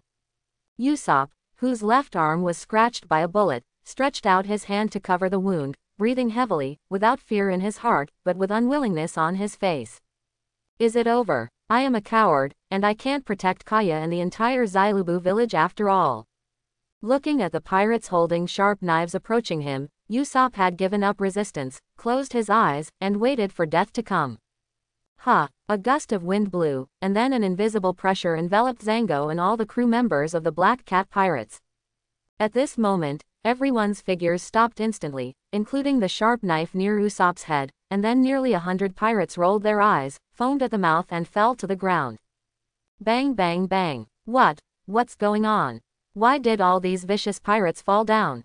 The continuous sound of falling to the ground made Usopp, who was originally ready to die, slowly open his eyes and look at the scene in front of him with disbelief. "Yo, not bad, Usopp, this is a person fighting against hundreds of people alone. Wow, it's worthy of having 18,000 brothers. Usopp, you are so awesome." At this time, two voices came from a distance. Usopp looked at the source of the sound and saw that it was Luffy and Benos. "Luffy, Benos, how did you know I was here?" Luffy walked up to Usopp and said with a grin, "Ah, we heard from your friends that a group of pirate ships had landed, so we came." "Hee hee, you did a good job, you are worthy of being our Straw Hat Pirate sniper." Hearing Luffy's praise, Usopp stood up suddenly without caring about the scratch on his left arm, put his hands on his waist, and said proudly, "Ha ha ha ha, of course, I am Captain Usopp with 18,000 brothers. Ha, no, when did I agree to be a member of your ship?" Luffy, Usopp reacted and shouted to Luffy beside him. Hee, don't worry about these details. What details? I have. Benos beside him looked at the two people who were quarreling, sighed, and whispered helplessly. Here we go again. Zangao, who stood up from the ground with difficulty, was wet with sweat and gasped for breath. He looked around and saw that hundreds of his brothers were lying on the ground, losing all their fighting power. Luffy, who was already pale, looked at Benos with fear in his eyes. Although he didn't know what happened just now, he firmly believed that the existence who could knock down hundreds of people in an instant was definitely an unknown strong man. Even as a high-level hypnosis, he couldn't do this in an instant. Zangao suppressed his inner fear, stared at Luffy and Benos on the opposite side, and said in a deep voice, "You, who are you?" Hearing what Zangao said, Luffy and Usopp subconsciously stopped arguing and looked at Zangao, who had lost half of his fighting power under the pressure. Luffy was the first to grin, stretched out his hand to press the straw hat on his head, and responded, "Ah, my name is Monkey D. Luffy, and I will definitely become." All right, Luffy, just a little Kurami, why do you have to introduce so much?" Before he finished speaking, he was interrupted by the impatient Benos beside him. "Ah, Benos, no matter whether he is a little Kurami or not, let me finish first. By the way, where is Zoro? Wasn't he with you before, Benos?" Faced with Benos's interruption, Luffy showed a dissatisfied look on his face, looked around, and did not see Zoro, so he asked, "Ah, maybe he lost his way in life." Hearing Luffy mention Zoro, he remembered Zoro who was originally with him, glanced around, and his face showed embarrassment. At the beginning, Zoro was indeed with him, but after learning that pirates had landed in Zailuobu village, he rushed over without stopping. It should be possible that he lost Zoro at that time. Don't worry, that guy will be fine even if he is lost. Luffy touched his chin and thought for a moment, then nodded slightly. He looked at Zangao opposite him and spoke seriously. "Benos, you have just dealt with so many enemies, leave this one to me." Benos naturally had no objection, after all, he was too lazy to do it himself. Swoosh. As the voice fell, Luffy's figure sank and moved quickly in front of Zangao. Facing an ant of this level, Luffy, who had been trained by Benos for many years, was not even qualified to start the second gear. Rubber pistol. Ah. The extended fist blasted towards Zangao's face, and Zangao didn't even have a chance to react. Amid screams and blood flying, the whole body was like a cannonball, blown away by the terrifying force of the fist. Boom boom. It crashed into several large trees before it stopped, and a large mouthful of blood gushed out, and it was completely motionless. At this time, Nami, who was originally following Luffy, heard the loud noise coming from the dense forest, and hurried over, looking at Zangao who was facing death, and hundreds of pirates who fell around. He couldn't help but breathe a sigh of relief, and looked around at Luffy, Benos, and Usopp, frowning and asking Benos, "Benos, where is Zoro? Isn't he with you? Where is he?" Benos looked embarrassed and scratched his head. He couldn't say that he lost Zoro. He coughed twice and said, "Ahem, Zoro said he had to pee urgently, let me go first." "Okay, don't worry about him, he will show up when he should." Nami looked at Benos's perfunctory attitude, supported her forehead, sighed, and was speechless. Thinking, what's the urgency of peeing? Zoro must have lost his way. I always feel that none of the guys on this ship seem normal. Forget it, that guy won't die even if he meets those pirates. After all, a large number of pirates in the port are already heading here, and they don't have time to look for Zoro, who has a poor sense of direction. Just when Nami wanted Benos, Luffy, and Usopp to prepare for the arrival of the Black Cat pirates, there was a fight and screams in front of them. Oh no, could those guys be going after the islanders? Usopp and Nami rushed to the source of the sound, fearing that those vicious pirates would attack the islanders. Only Benos and Luffy grinned at each other, as if they knew what was going on over there, and followed silently. "Ah, come on all of you, I don't believe this green algae head can stand up to all of us alone. The leading cat brother stared at Zoro, who was slashing and killing in the crowd, gritting his teeth in anger. They never thought that there was such a strong swordsman on this island. After receiving the order from the cat brother, the pirates swarmed and took out their weapons, surrounded Zoro tightly, and slashed continuously. 3-sword flow 108 trouble wins. But facing Zoro's fierce 3-sword flow, the pirates who rushed up were chopped and flew away.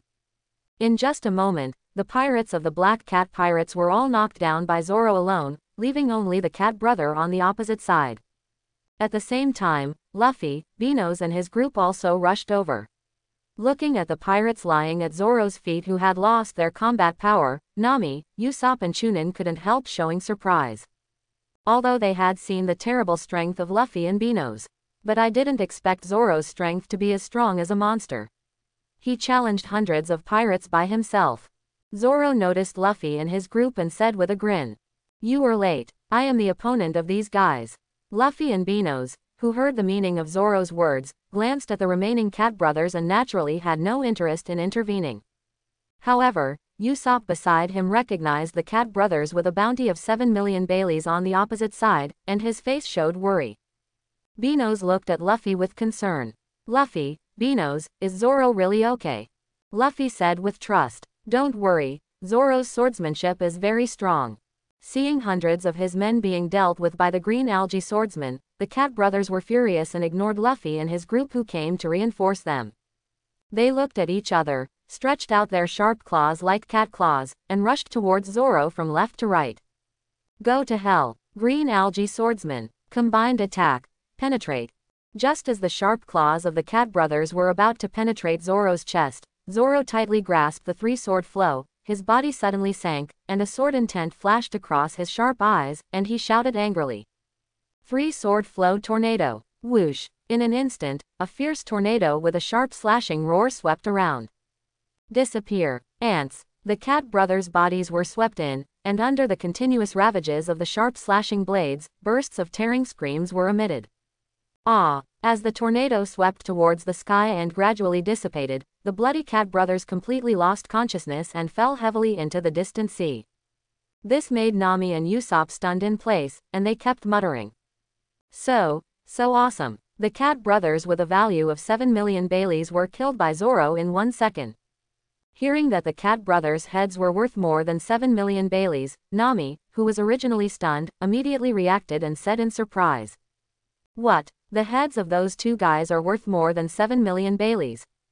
"Ah, yeah, what's wrong, Nami?" Nami stared at the cat brothers who disappeared in the sea with splashes in the water in the distance, and her face showed a look of pain. Sighing, she gritted her teeth and said, "More than 7 million Baileys were wasted in vain." Hearing Nami's complaint, Usopp was stunned and smiled bitterly. It seems that Nami is worried about the bounty of the cat brothers. Then he whispered to Nami. "Nami, although the bounty of the 2 guys killed by Zoro is worth more than 7 million berries, it is still slightly worse than the Hypnosis Master Zangao who was killed by Luffy in the jungle." What the hell? Originally Nami was full of disappointment, but when she heard that the Hypnosis Master killed by Luffy was more valuable than the cat brothers who were thrown into the sea by Zoro, her eyes suddenly lit up. She asked excitedly, "Then what Hypnosis Master killed by Luffy, how much is the bounty?" Usopp touched his chin, tried to recall the bounty of Hypnosis Master Zangao, and spoke. It seems to be 9 million berries. As soon as these words came out, Nami didn't care about the situation at all, picked up the rope she found from somewhere, and rushed into the jungle. Usopp was stunned when he saw this scene, and whispered subconsciously. "Ah, you're not in such a hurry, are you? After all, wasn't that guy beaten to death by Luffy?" Beanos glanced at the direction where Nami disappeared, shook his head slightly, and thought to himself, as the controller of the financial power of the Straw Hat Group, it seems necessary to be greedy for money. Just as Nami left, a cold voice came. "I was wondering why my little brother under me hasn't completely occupied the entire West Rob village. So it's all you guys who did this." A man in a black suit, wearing round frame glasses, with a slicked back hair, a claw on his right hand, and grabbing the unconscious Kaya with his left hand. It was the Beiji Crow who was offered a bounty of 15 million Baileys. "Put Miss Kaya down." Swoosh. Seeing the unconscious Kaya in Beiji Crow's hands, Usopp was furious, raised the slingshot in his hand, locked the opponent, and launched an attack at high speed. Roared. Crow faced the attack with disdain on his face, and dodged one by slightly turning sideways. Luffy, Benos, and Zoro saw this, and frowned slightly, and had already sentenced Crow in front of them to death. Luffy took a few steps forward, and a pair of slightly angry eyes faced Crow, who was holding Kaya hostage, and said in a deep voice, "Put Kaya down." When Kuro heard this, he laughed instead of getting angry. He glanced at his subordinates who had lost their fighting power and said angrily and arrogantly, "Ha ha ha ha, kid, are you kidding me? Kill so many of my subordinates, be prepared to die. Don't worry, I will keep Miss Kaya until I have dealt with you, and then let her go." Although Luffy and his team were able to deal with all his subordinates, he was the great pirate, Beiji Kuro, who was offered a bounty of 15 million Baileys. In this East Blue Sea area, he is undoubtedly the overlord. Even if these little ghosts in front of him are strong, they are not his opponents. Filled with anger, Kuro did not intend to test it at all, and decided to go all out to completely kill the little ghost in front of him who destroyed his careful plan. In Usopp's surprised eyes, Kuro's whole body seemed to lose strength, and he bowed slightly, while his hands fell down, and he took steps like a drunk. Usopp felt more and more uneasy when he saw this scene, and he quickly reminded Luffy in front of him. "Luffy, be careful, this guy is the captain of the Black Cat Pirates, Kuro." Although they have seen the strength of Luffy, Benos, and Zoro, they are now facing one of the East Blue overlords, Kuro. Kuro, who had originally lowered his head, slightly raised the corners of his mouth and showed a sinister evil smile. "Hee, enjoy the last time." Then the whole figure disappeared from the spot, as if he had never appeared just now. Usopp was startled and looked around constantly, trying to find Kuro's position. He knew that Kuro would definitely kill them at their weak point. Zoro beside him looked at the place where Kuro disappeared, but did not pay attention to it. Instead, the corners of his mouth slightly raised, as if he was getting more and more interested. As for Benos, he looked listless, stretched out his hand and yawned. In his opinion, Kuro's position was in full view. He said impatiently, "Hey, Luffy, next time you train that power, this guy made my head dizzy." "Ah, it's really annoying." Hearing Benos complain, Luffy opened his eyes and decided not to waste time. Then he sank down, his clenched right fist close to the ground, and lowered his head. Enter. The next moment, his calves floated like springs, and then steam suddenly came out of his body, and his skin turned red. Luffy slowly raised his head, his sharp eyes flashed, and whispered. Gear 2. Klo, who was moving at high speed, saw Luffy's body steaming and his skin flushed, and frowned slightly. Although he didn't know what happened to this kid, as a great pirate, how could he be scared by the kid in front of him? While moving at high speed, he stretched out his sharp claws, locked the target on Luffy in front of him, and launched an attack fiercely, with a ferocious look on his face. "It's over. Torn to pieces." As Klo's claws swept over, just as he was about to tear Luffy's body apart, Luffy's figure suddenly turned into a residual image and disappeared on the spot. What? Klo watched Luffy's figure disappear in front of him, and he was immediately unbelievable, and hurriedly looked around. But at this moment, Klo's signature voice came from above his head. Rubber jet pistol." Klo looked up quickly, and saw Luffy, who was surrounded by steam, stretched out his left palm to lock Klo below, and slammed down with his right fist. Swoosh. As the fist in Kuro's pupils grew larger, Kuro no longer underestimated Luffy in his heart, and hurriedly tried to dodge the attack with his own high speed. But the speed of the attacking fist was too fast. Even if Kuro burst out all his strength to rely on high speed to dodge, it was too late.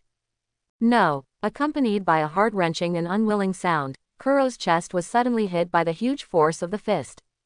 Puff. A large mouthful of blood spurted out suddenly, and at the same time Kuro's whole body flew backwards and hit the direction of the dense forest heavily.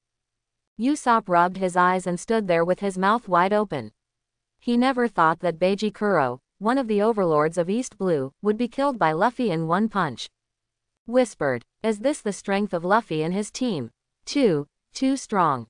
If he had still had concerns about Luffy and his team's invitation to him before, he was completely convinced by them now. Looking at Kaya, who was unconscious in his arms, his eyes showed a complicated look. He sighed deeply, looked at the vast sea in the distance, and raised his mouth slightly, as if he had made a decision in his heart. Speak seriously. Hey, Luffy, does the invitation you issued before still count? Of course. Luffy, who exited from the second gear state, stared at Usopp, and finally grinned and responded. Really? Then Captain Usopp reluctantly accepted your invitation. After hearing the result, Usopp immediately showed a high attitude on his face and said pretentiously. Great, we have a sniper in the Straw Hat Pirates. Huh, no, I'm the captain. Luffy was excited when he heard that, but when he heard that Usopp was the captain, he frowned and retorted loudly. Tisk, then I want to be the vice captain. That won't work either, the vice captain is Beano's. Are all the positions taken? Beano's and Zoro smiled as they watched Luffy and Usopp quarreling. At this time, in the dense forest behind them, Nami dragged the dead Zango with her left hand and pulled the unconscious Chloe, who had just fallen, in front of her with her right hand, and walked towards Luffy and his group with great effort. Although he was sweating all over, he couldn't stop being excited when he thought that it would not be long before more than 20 million Baileys were credited to his account, and he kept muttering. We're rich, we're rich. A few days later, on the coast of Zailuo village, a light sailboat was docked at the coast, and Luffy and his party also came here. Oh, so cool. Is this really a gift for us? Looking at the new sailboat in front of him, Luffy was the first to be excited, with stars in his eyes. Zoro looked at the light sailboat, a layer of mist appeared in his eyes, thinking, finally, I have a decent sailboat, and I don't have to squeeze into that small wooden boat anymore. Compared to the excitement of Luffy and Zoro, Nami lowered her head, counting the handfuls of Bailey in her hand, and kept grinning. Mary, please take care of me next time. Beano's looked at the Mary, which was like a partner, and said secretly. Kaya, with long black hair, wearing a long skirt, and a pale face, looked like she had just recovered from a serious illness, bowed deeply to Luffy and his party and thanked them. Thank you. If it weren't for your help, my life and the entire Zailuo village would probably have been taken by those vicious pirates. Although this light sailboat is a bit old in various aspects, please be sure to accept it as a thank you gift for saving the entire Zailuo village. Faced with Kaya's thank you gift, Luffy and his party did not refuse. After all, the Straw Hat Pirates urgently need a ship that can safely sail in the endless sea. The designer around him did not delay and explained the operation method of the Mary one by one. However, among Luffy and his party, only Nami was listening carefully, and Usopp said goodbye to Kaya. Other Luffy and Zoro all ran to the ship to admire their new partner, the Mary. As for Beano's, he found a spacious place where it was convenient to look out at the sea, untied the big sword, Ryu, from his waist, and half lying down with his hands on his head, enjoying the sunshine and the sea breeze. I declare, this exclusive position is mine. Luffy looked around and finally came to the bow, put his hands on his hips, and announced loudly to everyone on the deck. Kaya said goodbye to Usopp and arranged his own workers to carry the things needed by the Straw Hat Pirates on board one by one. Luffy did not say much nonsense when he saw this. In the name of the captain, he shouted to Beano's, Nami, Zoro, and Usopp in front of him. Everyone, set sail. Oh. Beano's looked at the flag above his head, which symbolized the Straw Hat Pirates, and his heart was excited. He muttered to himself, as the Straw Hat Pirates established. Thinking back to the time when he and Luffy went out to sea, and now the Straw Hat Pirates already had 5 people, Beano's couldn't help but curl his lips slightly. Whispering, the next partner is one of the main forces of the Straw Hat Pirates, Blackfoot Sanji. Thinking of the plot of the original sea restaurant, Beano's subconsciously thought of that man. The world's greatest swordsman, Hawkeye Mihawk. Although he was not interested in the glory of being the world's greatest swordsman, as a swordsman, and a top-notch warrior like Shanks, his fighting spirit gradually increased. At the same time, he also wanted to know how far his swordsmanship had reached. Naval Headquarters, Marineford, in the Marshal's office standing in the most magnificent marine building. A Sengoku wearing a seagull military cap and a long black beard tied into a braid on his chin sat at his desk, looking at the information reported from East Blue. The next second, his indifferent face began to show surprise and whispered. Beano's. Born in East Blue, about 18 years old, suspected to have awakened the legendary Conqueror's Haki records, broke into the Marine branch, released some kind of power, stunned all the Marine soldiers defending the island and Colonel Monka, and easily defeated the Crow Pirates, one of the overlords of East Blue. Awakening Conqueror's Haki at such a young age is really a dangerous omen. Is the new generation so scary? Sengoku saw the information about Benos in his hand, and his face became more and more shocked, even unbelievable. The newcomer who just went to sea has awakened Conqueror's Haki. It seems that Marine will have to pay more attention to Benos next. After all, the sea cannot allow the appearance of guys with Conqueror's Haki. Putting down the information about Benos, Sengoku picked up another piece of information, about 17 years old, wearing a straw hat.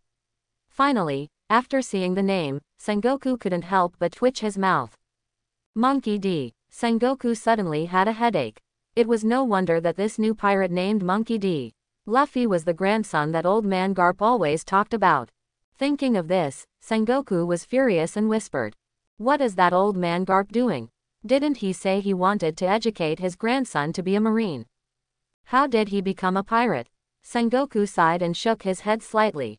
He put down Luffy's information, picked up Zoro's information, and frowned. Roronoa Zoro, the three-sword swordsman, once went to sea as a pirate hunter, and now joined Monkey D. Luffy's pirate group. Seeing this, Sengoku suddenly had a headache, reached out and picked up the Den Den Mushi on the table and dialed it. "Hello, Sengoku. What do you want to see me for?" "Garp, come to my office." "Gotcha." Without waiting for Garp's response, Sengoku hung up the phone directly. "Ka. Hey, Sengoku, why are you calling me here in such a hurry? You're not going to set your eyes on my snacks. That won't do." Soon after, Garp swaggered into the office, holding a bunch of snacks, sat down on the sofa, crossed his legs, and ate the crispy senbei. Sengoku looked up at Garp's carefree appearance. How could he look like a righteous marine? He looked no different from the garbage on the sea. If Garp wasn't a hero of the marine, Sengoku would have thrown Garp into the deep-sea prison. Suppressing his inner dissatisfaction, he said seriously, "Garp, didn't you say you were going to bring your grandson to report to the marine? Where are you?" Hearing this, Garp was stunned. The senbei in front of his mouth didn't seem to be fragrant anymore, and he scratched the back of his head. Remembering some time ago, he returned to Windmill Village with joy, wanting to take Luffy and Benos to report to the naval headquarters. Who would have thought that those two little brats, like Ace 3 years ago, would secretly go out to sea to become pirates without my knowledge? This made Garp so angry that he almost overturned Dayton's bandit den. Ace had already given him a headache before, and now it was Luffy and Benos, which completely broke Garp's heart. What made Garp even more worried was Benos. You know, the strength of that little brat at the time was enough to hurt him. Now that he is a pirate, Sengoku has to bear the headache silently. Embarrassed. Ha ha, it seems to be true. What, Sengoku, why did you mention this? Facing Garp pretending to be stupid, thinking of Monkey D. Luffy, Benos wiped out the entire marine branch as soon as he went out to sea.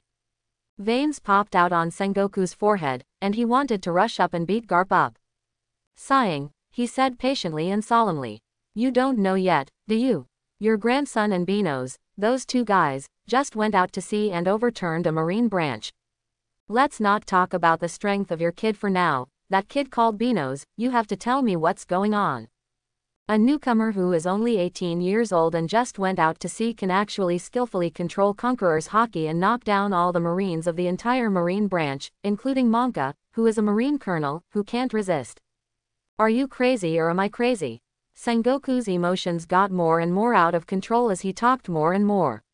You know, Benos and Monkey D. Luffy come from the same place. It's hard not for Sengoku to doubt that the reason why Benos can skillfully control Conqueror's Haki is not due to Garp. Garp cursed in his heart. Luffy, Benos, those two boys, they just went out to sea and caused such a thing. As for the matter of Conqueror's Haki and Benos, Garp knew that he could no longer hide it, so he simply stopped hiding it. He put down the snacks in his hand, stood up, and slowly took off the justice suit on his body. Only to see that Garp had a hideous scar from his shoulder to his chest. Sengoku saw this scene, and his originally calm face gradually became solemn. Although he couldn't figure out why Garp showed a scar from his shoulder to his chest, he could see that this scar was not caused by rocks or the pursuit of Roger. But it's not right. If it wasn't rocks or Roger, who could have caused Garp to suffer such a serious injury? Could it be those guys in New World? No. Since the public execution of Roger, Garp proposed to retreat to the second line, and he didn't send Garp to New World at all. Could it be that? Before Sengoku asked, Garp nodded heavily and told the story in a deep voice. This scar was left by that brat Benos 10 years ago. What? After saying this, Sengoku stood up suddenly, staring at Garp, and shouted in disbelief. 10 years ago. Garp, do you know what you are talking about? How old was Benos 10 years ago? This statement directly triggered Sengoku. It was not that he did not want to believe it, but it was too unbelievable. In other words, 10 years ago, Benos, who was only 8 years old, had the ability to leave such a hideous scar on Garp. Such a terrifying existence, even if you search the whole world, you can't find another one, right? As Garp told the story one by one, Sengoku couldn't help but open his mouth wide, stunned in place, muttering to himself. Not only awakened Conqueror's Haki, armament Haki. In terms of swordsmanship, it is no less than the Grandmaster swordsmanship of the Marine. Garp, I have a grudge against you. Why didn't you bring such a monster back to the naval headquarters earlier? Now it's all right. Your grandson has been dragged to become a pirate. I'm going to kill you. Sengoku, who came to his senses, was immediately furious. He didn't care about his identity as a Marine Marshal and raised his fist to beat Garp wildly. Old man, you are crazy. Bang bang bang. Garp, who was hit by a punch, did not show any weakness. He clenched his fist like a sandbag and wrestled with Sengoku. Outside the door, 2 Marines guarding the door looked at the Marshal Sengoku and Garp, who were fighting wildly inside.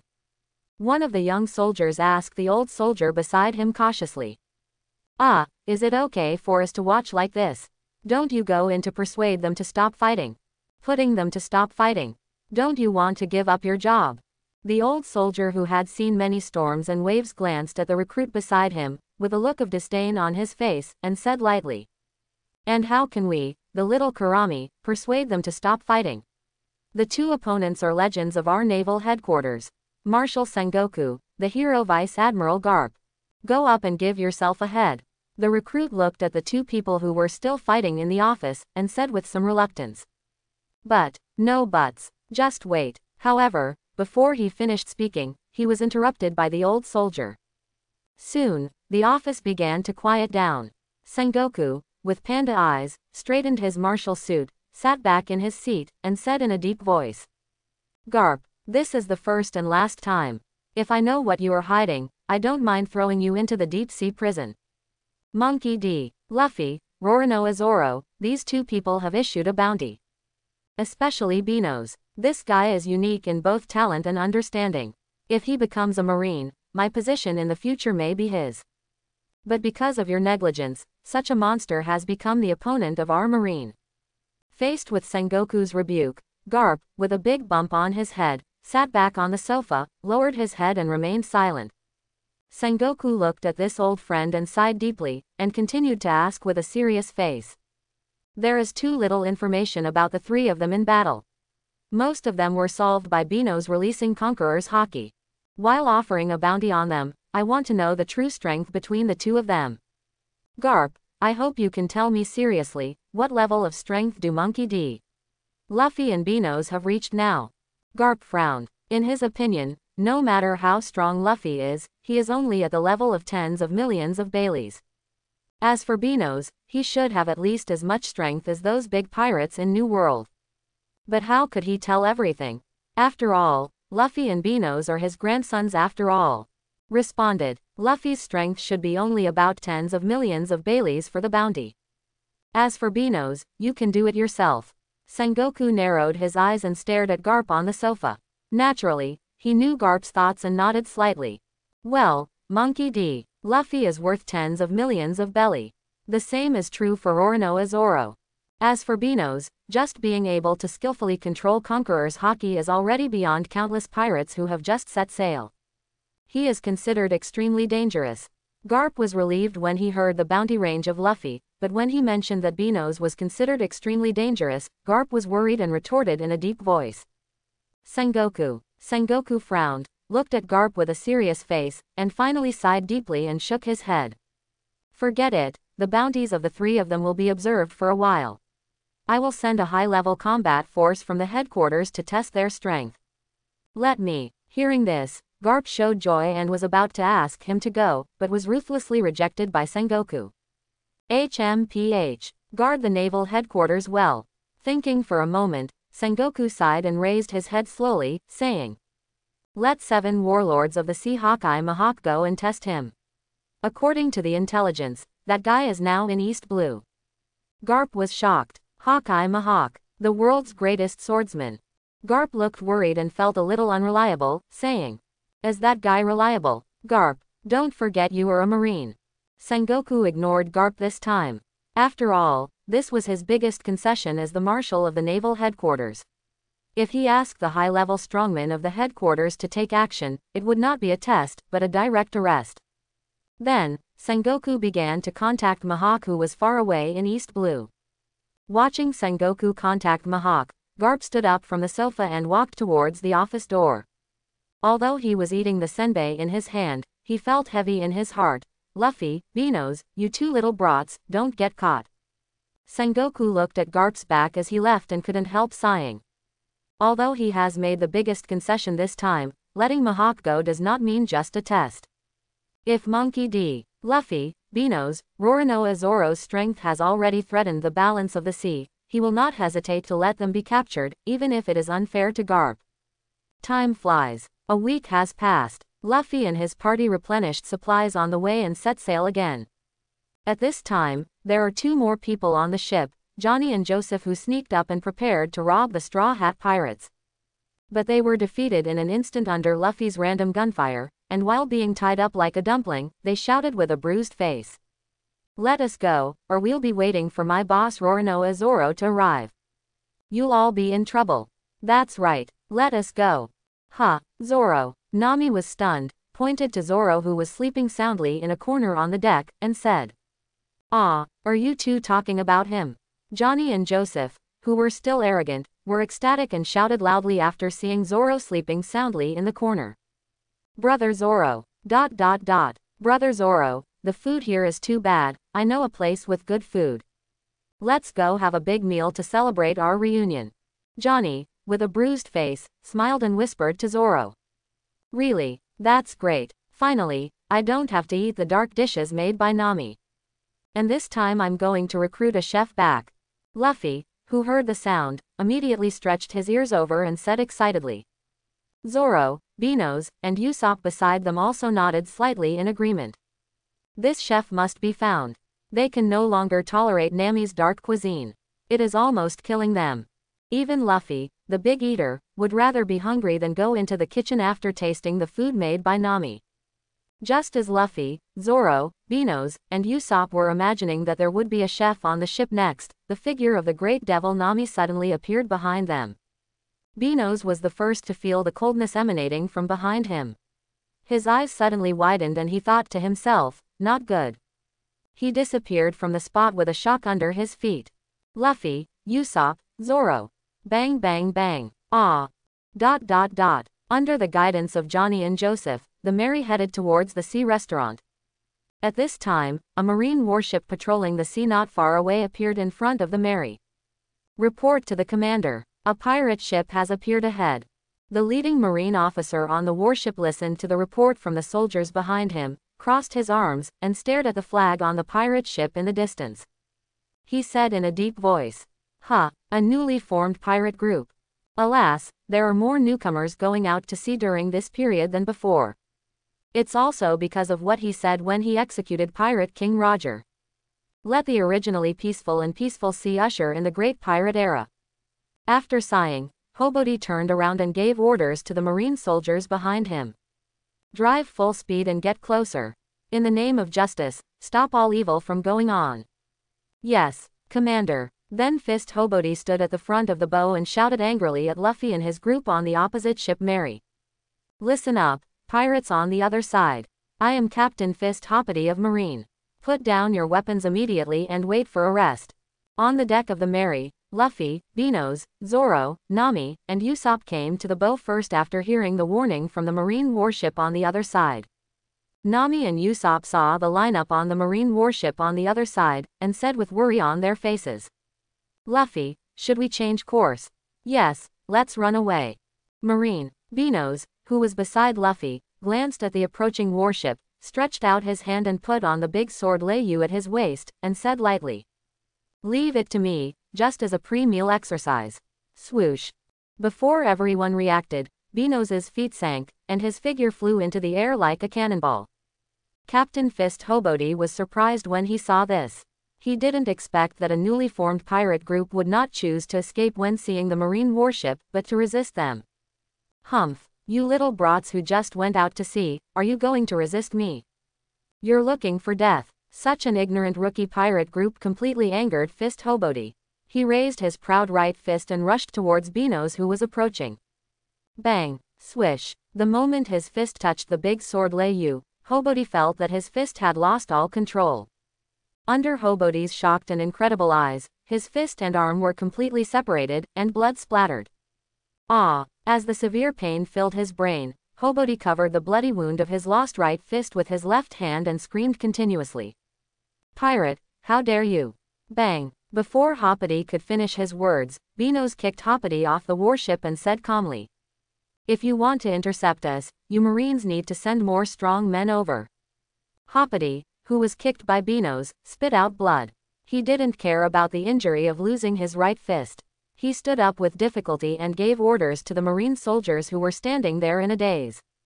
Quick, use all the shells to kill this pirate and the pirate ship on the opposite side. Ah, yes, Captain. All the Marine soldiers who reacted quickly aimed their guns at the Mary and Benos, ready to sink them at any time. Hoppity endured the pain from his broken wrist and chest and gave the order to fire without hesitation. All bombardment. Sink these unforgivable pirates into the sea completely. Boom boom. Nami and Usopp on the deck were frightened and shouted. It's over, it's over. We're going to be sunk.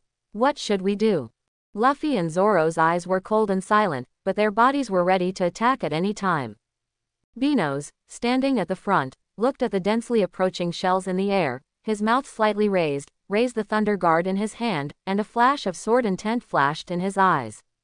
He swung it down at the rapidly approaching shells. One sword flow returned to zero. Jung, a fierce light blue slash instantly crossed the sky, destroying all the incoming shells. Boom boom. However, just when all the Marines on the warship saw the densely packed shells being solved, a slash suddenly appeared in the smoke of the explosion. Jung, without waiting for a chance to react, the slash instantly passed through the extremely solid warship. With a click, the warship was split into two and quickly sank into the sea. Boom. Nami and Usopp on the deck saw this scene and were shocked to the point of opening their mouths, staring at the warship that was gradually sinking into the sea. Muttered to himself. Cut off. The warship was cut off by Benos. Such a shocking scene, even Zoro frowned, and even a hint of jealousy and surprise appeared on his face. After getting along for this period of time, Zoro thought he had roughly guessed Benos' strength, but the slash that Benos casually swung in front of him. It made him completely realize how far he was from Benos in swordsmanship. But at the same time, because of Benos, Zoro's inner decision was further motivated. Tap tap. Benos landed on the deck, sheathed the big sword Thunder God in his hand, and looked up to see Zoro, Nami, and Usopp staring at him with strange eyes. Awkward, he asked. Why are you looking at me like that? What's wrong with these three guys? Why are they looking at me like that? Did the power I just used scare them? Good job, Benos. Your slash is getting more and more powerful. On the other hand, Luffy was excited and ran to Benos and said. Okay, is the building standing on the sea over there the restaurant on the sea? Benos scratched the back of his head and felt a little embarrassed, but when he saw the ship on the sea in the distance, he spoke. The slash was still too shocking for Zoro, Nami, and Usopp at the moment. It seems that the plan to grant enlightenment has to be advanced. Gurgle, gurgle. Really, I'm just hungry. Luffy rubbed his protesting stomach, looked at the sea restaurant in the distance, and couldn't wait to say. Nami, Zoro, Usopp and others who came back to their senses from the surprise also put the matter of Bino's cutting off the warship with one sword behind them. They all looked at the sea restaurant that was gradually approaching and said in unison. "Oh, is this the sea restaurant? It looks cool. Let's go quickly, the smell is so charming, I want to have a big meal." Entering the sea restaurant, Luffy and his party looked around and saw that the tables inside were full of guests, and their faces showed disappointment. Luffy smelled the fragrance coming from the restaurant and couldn't walk anymore. He even wanted to reach out to the delicacies on the table, but this move was stopped by Nami. Just as Luffy complained, the door of the restaurant was pushed open again. A man wearing a turban embroidered with a red snake pattern and a pattern on his head walked in from outside the door. "Get out of the way." After pushing Usopp away, he grabbed a seat, put his leg on the table, and shouted coldly towards the kitchen. "Hey, chef, serve me." With this shout, the diners around looked up and saw the man in front of them, who looked ferocious and couldn't help shivering. "Who is he? Are you going to cause trouble for the restaurant? I think this guy should be a pirate." In their opinion, only pirates can have such a ferocious attitude. "Sorry, guest, I kept you waiting for a long time. I am the waiter of the sea restaurant. You can order whatever you want as long as you have enough Bailey." The waiter Barati heard the shout and ran over quickly, with a flattering look on his face, and said with a smile. "I don't have money," the man said coldly. Barati, who had been flattering, suddenly became gloomy when he heard that he had no money, and said unhappily. "No money? What are you thinking about? Get lost, don't delay our business." The man did not move, staring at Barati with a pair of cold eyes, and said indifferently. "I am the Krieg pirates. Hurry up and prepare 100 servings of food for me." As soon as this was said, the diners around were shocked, and even mentioned Krieg. Many of the guests began to tremble slightly. "What, is he a member of the Krieg pirates?" "Hiss, the Krieg pirates, known as the Overlord of East Blue. I have heard that the Krieg pirates have more than 50 pirate fleets under their command, and even the nearby marine branch dare not fight them at will. It's over, their crew members are here now. Does it mean that the Krieg pirates have come around?" After listening to the brainstorming, the guests in the restaurant were terrified. You have to know that the Krieg pirates are not like those weak pirates. They dominate the East Blue, and Captain Krieg is even more ruthless. Let's go. If we wait until the Krieg pirates arrive, we will definitely be killed by these vicious pirates. That's right, let's go. Thinking of this, most of the guests didn't care about the food on the table, and they fled the sea restaurant in fear, fearing that they would be killed by the Krieg pirates who rushed over. On the other side, Nami and Usopp heard these people's stories, and their faces showed worry. They wanted to pull Luffy, who was sitting at the table and eating, away. "Hey, Luffy, let's go too." Yes, he is the overlord of East Blue, with more than 50 fleets under his command. Luffy only cared about the food in front of him, and he didn't hear a word about the East Blue overlord Krieg pirates mentioned. Zoro's mouth corners were slightly raised, and it was obvious that the other party had aroused his interest. Bino's, who knew the plot, showed a hint of expectation on his face. Since the Krieg pirates had appeared nearby, that man was also coming. The man known as the world's greatest swordsman, Hawkeye Mihawk. "You have no money, and you dare to come here to eat. Get out of here." As many guests put down Bailey and left, the waiter Patty grabbed the man who wanted to eat a free meal and threw him out of the door. Plop! The man, who was already extremely hungry, was thrown wildly, and the severe pain in his body instantly filled his brain, making it impossible for him to get up in a short time. I hope everyone will support it and subscribe more.